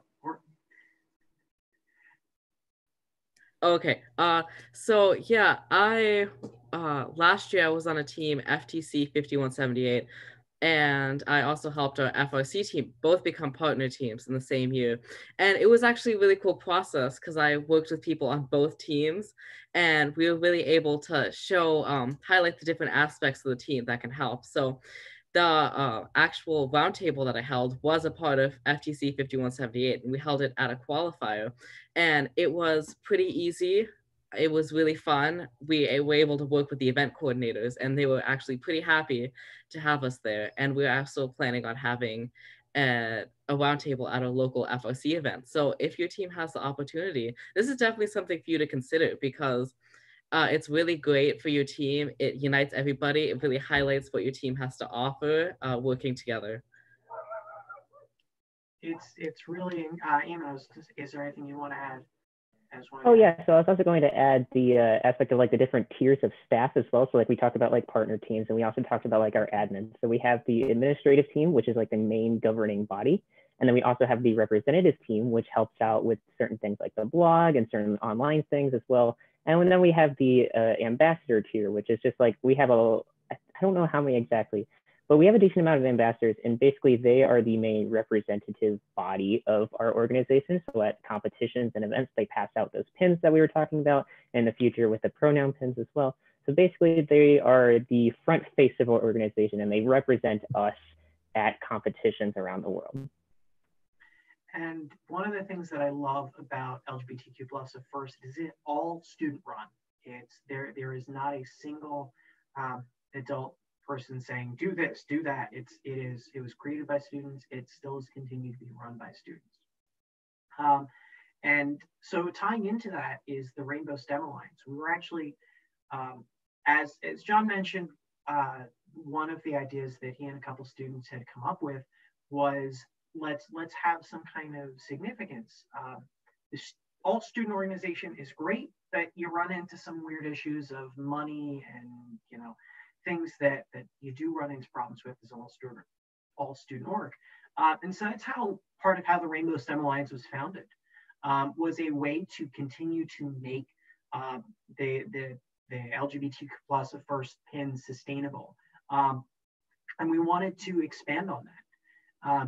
So this is now this is the end of our second year. We've been a nonprofit organization, and the Rainbow STEM Alliance's mission is to help promote LGBTQ+ students in all STEM organizations. So right now since a lot of us, our background is within FIRST, that's where we've started, but our goal is eventually to be able to expand to all sorts of STEM organizations.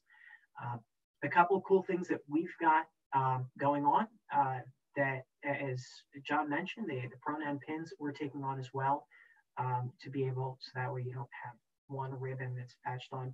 And something brand new that we just launched about a week or so ago, we now have a scholarship that we are opening that is now available to students within FIRST. All that information is, of course, at our website, therainbowstemalliance.org. It's also as part of #ApplyApplyApply at firstinspires.org/alumni. Alumni, I believe, yes, and the scholarships page there. Thanks, Michelle Long. And we're going to we'll put into the Twitch chat information on the LGBTQ+ of FIRST Discord server. So anybody who's there is welcome to join. Maybe get them up to 1,000 members tonight. And it really is, it's a incredibly supportive environment, having seen it firsthand. And that's part of the reason why we're all here. So I do want to segue a little bit from that, because we have these incredible organizations that can help. Rachel, I want to pose this next question to you. One of the things is how can we, so what advice, so we talked about some of that, sorry, I've got like multiple things going on. So how can people empower teammates to become their own educators? Ooh, good question. I actually just talked about this. I think that one of the most powerful things that allies can do is to take the initiative to educate themselves on communities and identities that they are not a part of or that they don't have, right? And that goes for everyone, right? If you're white, you should be educating yourself on the experiences that people of color face. If you're able-bodied, you should be experiencing it yourself on the disabled experiences. If you're a man, you should be learning about the experiences of people who aren't men, right? And I think that that is a hugely important thing for allies to do. Obviously, that signals to those people who have marginalized identities in your life that you care about them and that you're not just using them as a human encyclopedia for things that you don't experience. And I think that unfortunately, as queer people or as members of the queer community, oftentimes we get asked a lot of questions about our experience or our identities. I personally, I'm on this call, I'm clearly very comfortable talking about my own experience and my own identities, but not every queer person is, not every woman is, not every Black person is, not every whatever, right? And so I think that it's really great for those people who are comfortable talking about it. Like, I love giving recommendations for queer media and content made for and by queer people, right? I love recommending queer people that straight people can follow on Instagram and Twitter, or books that people can read, podcasts they can check out, TV shows, whatever, right? I think that it's great for queer people to recommend fun, enjoyable educational content that is really digestible for straight people and cisgender people to kind of dip their toe in a little bit, and then they can go down Wikipedia rabbit holes or learn about theory or like kind of do more like 201, like 301 stuff. But if their entry point is Queer Eye on Netflix, that's great. Like, that's a great starting point that will then get them to start to ask questions and to start to engage and to start to empathize and really have stake in the community that they're trying to be an ally for. So I think that media recommendation is a great way to start giving people resources. If they ask you a question and then you can answer it, and then you'll be like, and I have a great article, I'm going to text it to you right now. Or like, also like, we're driving to a competition in 2021 when this is not happening with the quarantine and such, let's throw on an episode of this podcast I love that does a really good job of like talking about the Stonewall riots, like whatever, just exposing people in your life to fun educational things to kind of get a conversation started is really great, and also shows allies that they can take the initiative themselves to educate themselves on identities that they don't possess. Yeah, as you were saying that, one of the things that came to mind for me was I had an experience about a year or two ago as I was explaining Rainbow STEM Alliance and LGBTQ plus at first to another volunteer. And they said something in response, and I'm like, that's not quite the most appropriate language to use, but it was a moment where they showed that even though they may not have the right language yet, that, hey, they want to make an effort and show some compassion. And I think that's a very, to me, that's one of the things I always keep coming back to, is that starting with a level of compassion, understanding, and openness. That, you know, part of my own journey, kind of as it has evolved through all of this, was I came out as a bisexual person. But the more that I've researched, which usually means that it's a binary, that rather than being heterosexual as a man only liking women, that you have this balance, or you can go to, anyway. The point is, now as I've continued to learn and understand language, I keep asking myself, well, maybe that I am rather, instead of just bi, maybe I'm pan, because is bi being offensive to people who may not fit in that same gender binary? And is that also, but do I care about that personally? So I think that's, even those of us who are part of the community, the more we learn, the more that it expands where our standpoint is. Renee is reminding me we are getting close to running out of time. So Zach, I know that you want to tag on to that as well. Yeah, so I had a story pretty similar to that. We were setting up for our roundtable this year, and one of my teammates comes up to me and is like, well, why are we having this? And at first I was taken aback, but I realized that he hadn't had a lot of exposure to the community. And I realized that he was just genuinely confused. And I took the time to explain that this is, a way to make a comfortable space for LGBTQ plus people in FIRST Robotics. And he seemed really receptive. He was just genuinely curious. Nobody had ever taken the time to explain. And I think that's something to notice, is that sometimes people, you're the first entry point into the LGBTQ plus community. And sometimes you just need to take a little bit of time, have a face-to-face conversation. Zeph, do you want to, I know you said you also want to add something to that as well. Yeah, I was just going to say that as adults, I think it is very important not to hold the students on your team and the students in your life up as your dictionary. And I know that that was touched upon already, but these are students, and this is something I hear especially from trans students, because that is a community that I interact with a lot. A lot of times people think that they only know one trans person. That's probably not true.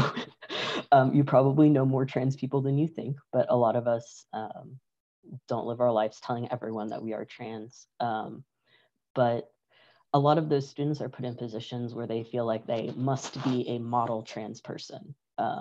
And I think that it is very important as adults, whether you're in the community or not, to not hold children, whether they're trans, any kind of oppressed group that they are at, as your dictionary. They are a child. They are not. You can educate yourself. It's fine to ask questions about their personal experiences and their personal preferences, but I am very passionate about making sure that the children are taken care of, because it is something that, particularly, again, trans youth, I think, feel a large pressure to be that model trans person, even for the adults in their life. We've got time, I think, for about probably 2 or more questions, or less. John, I'm going to toss one question to you. How how can we best encourage LGBTQ plus students to balance their mental and physical health? That's a good question. Honestly, the biggest thing with mental and physical health is making sure that you are doing positive things for yourself. That may be taking a night off from robotics. I know when I was a student, I was the team president. I felt that I had to be at every single meeting. I wish I had listened more to the adults in my life at that point, that no, it was okay for me to miss a meeting or two. So definitely take time for yourself, do things that you enjoy that aren't robots. I know I live my life by the robotics calendar, and so there's that. But at the same point, I mean, that's just something that you need to figure out. And if it means finding a mental health professional for you to go visit, take the time, find that person. And it may not be the first one, it may not be the second one, but you will find someone that you are able to go and talk to. Awesome. We're almost out of time, so I do want to pose one last question to everybody. And this is hopefully something that all of our friends watching on Twitch can take away with. So panelists, what is some way you have changed your behavior to be more inclusive of others? So for me, one of the big things that I've done is, as I MC events, anytime I'm making a public address, I specifically do not use gendered pronouns. I will not use ladies and gentlemen any further. My two favorites are "Hey Robot fans" or "Distinguished guests," as a way, it still is a audio signal and gets everybody's attention, but it's not that gender binary. So it's a subtle thing. Most people will never notice, but to the one or two people that do, I think it makes all the difference. So going around, Rachel, what is one way that you've changed behavior to be more inclusive of others?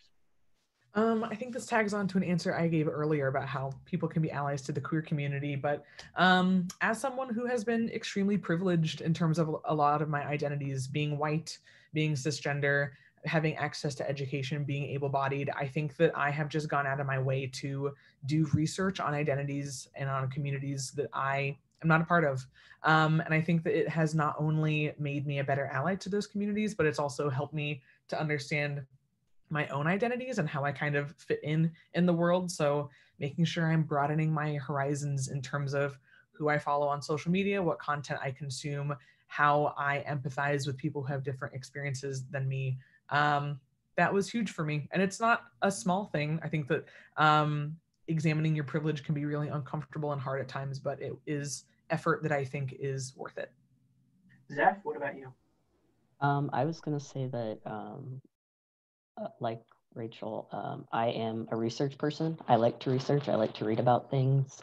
So doing research on experiences that are different from my own has been a big part of educating myself on identities that I'm not a part of, as well as identities that I am, because there's always multiple perspectives within a community. In addition to that, I would just say that another thing that I've done is, examining your own privilege is what goes right along with that, which is, as Rachel said again, uncomfortable sometimes, but I think it's very important in making sure that you're really being as inclusive as possible. Eamon? Yeah, so one thing that I've learned, I know some people talk about like using preferred pronouns and using preferred names, but also just respecting that those might change as people figure things out for themselves. Like, like sometimes they'll see some pronoun as their own, but then later they'll figure out, okay, this actually works better for me. And just respecting that they might change their mind. It's not that they're indecisive, that's just how they are moving along with the course of their identity. Katie, what about you? For me, something that I've worked on is not making assumptions. So not assuming that someone is cisgender, not assuming that they're heterosexual. I think that the culture that we live in really makes that the norm, and it can be hard for anyone to unlearn that. But as you start working on that, it can really help to make you more inclusive of other people and create a more inclusive environment. So not making assumptions. Wonderful. Zach?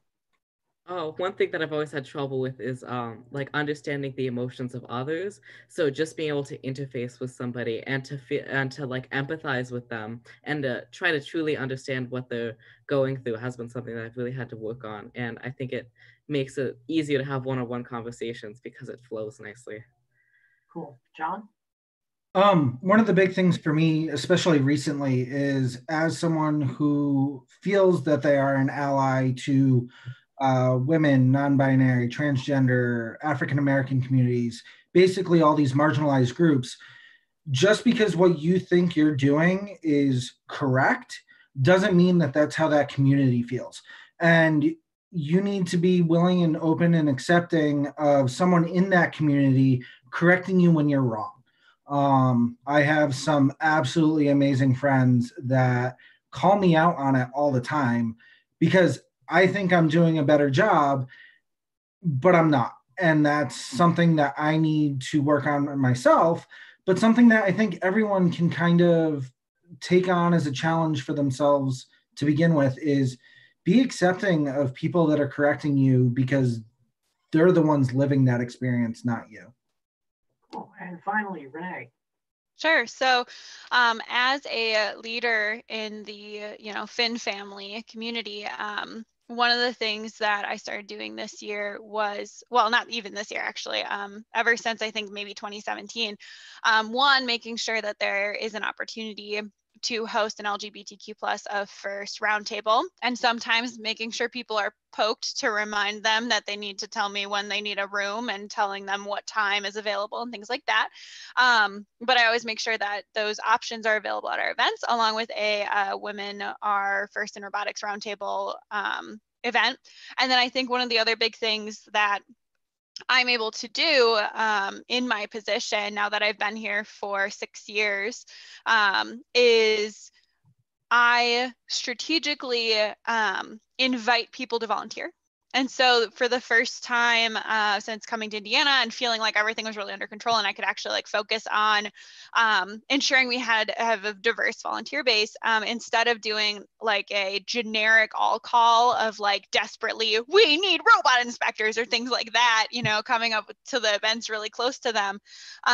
Instead, there was more of a conscious effort to invite people to be involved. And one of the really interesting things in terms of just changing that mindset allowed us to kind of have very equal and a very diverse group of volunteers that were going to be at all of our events before they were canceled. And so that was something that I was really excited about. And so literally the process of making that invitation was a piece of it. Right, postponed, John. The events are in a state of suspension. So with that, Tom and everyone on the panel, I just want to say thank you so much for taking this time to contribute this to the conference. We will be sharing this and posting this on YouTube, and you are welcome to share it with the community. But I think that there was a lot here that was very valuable for everyone in FIM. And Tom, do you have any final parting remarks or comments about resources? Of course. I mean, I could talk for another 3 hours, but first, I want to, of course, thank John, Rachel, Eamon, Zach, Katie, Zeph. Thank you for joining us. Thank you to First Indiana Robotics and Renee and Chris for hosting us. Thank you to all of you on Twitch who are watching along live, and to all the people who will be watching this in the future. Definitely check out FIRST itself as an organization is doing a lot of work with equity, diversity, and inclusion and expanding that and making sure that everybody is included. So you can take a look, of course, at their resources at firstinspires.org. You have ourselves, the Rainbow STEM Alliance. Our goal is to help support all of the students, as well as our scholarship this year that we have for students and all the work we're doing with pins and things behind the scenes. You can visit us at therainbowstemalliance.org.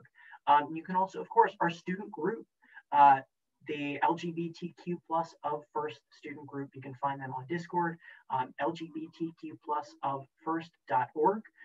We'll also take you to all of their resources.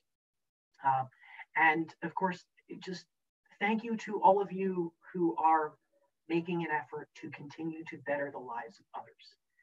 this is one of the things that I love about FIRST. I have loved about FIRST since 8th grade when I was at an FRC event, that it is so accepting and welcoming of everybody. You can be your true self at a competition, whatever your true self may be. And it's part of my job to help make sure that that continues for the next generation. So thank you all for watching. Thank you all panelists for attending. And thank you again, Renee and Chris and First Indiana for hosting this. Looking at all of you other districts, it's your turn to continue this and help grow it out. So Renee, Chris, over to you. Thank you so much. Fantastic. All right, Chris, I think you've got a couple things to wrap us up with, and we have a lot of great sessions we're coming up tomorrow too. We've got some fantastic content tomorrow. We've got the opening session is going to be an interview with Heidi Frock from National Instruments. We've got 2 sessions kind of back to back that are a little bit similar. We've got how do you become an MC or game announcer in FIRST. And so we've got some of our fantastic MC game announcers out there that are going to be joining that conversation. And then speaking of game announcer MCs, we've got a conversation with Nick Hams, global Googler, Globetrotter that Renee. Minnesotan Googler, Globetrotter. Minnesotan Googler, yeah. So that'll be a fun. It's always fun when Nick is around. So a great conversation with Nick, and then we're gonna have reinventing the perception of women in STEM fields with a couple of people from the Reinventing magazine that's out. Renee, any information there about that one? Yes, so Reinvented Magazine was created a few years ago to be essentially a magazine created by women in STEM for women in STEM. And so it's a really fascinating story of how they started up and where they've been around. And they are currently on their 4th issue, or they just wrapped up their 3rd. They're going on their 4th issue. And so we'll have the women who founded it, and then they'll talk about what work goes into it. And they'll also talk about why it's an actual physical magazine. And a lot of that has to do with equity and access to technology, and making sure that at any time anyone buys a magazine, they're making a donation in a 1-for-1 program to underserved youth in areas across the United States, which is really cool. So.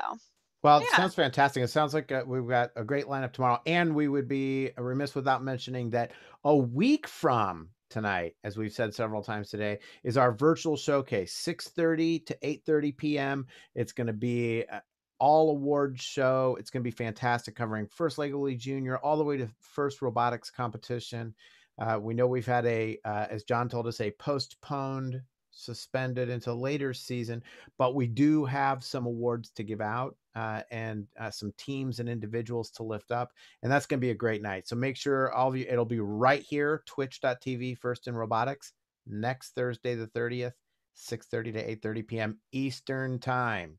For the extra pockets of Indiana that are on Central Time, will be on Eastern Time. So fantastic. Thank you so much. And thank you for all of our participants tonight.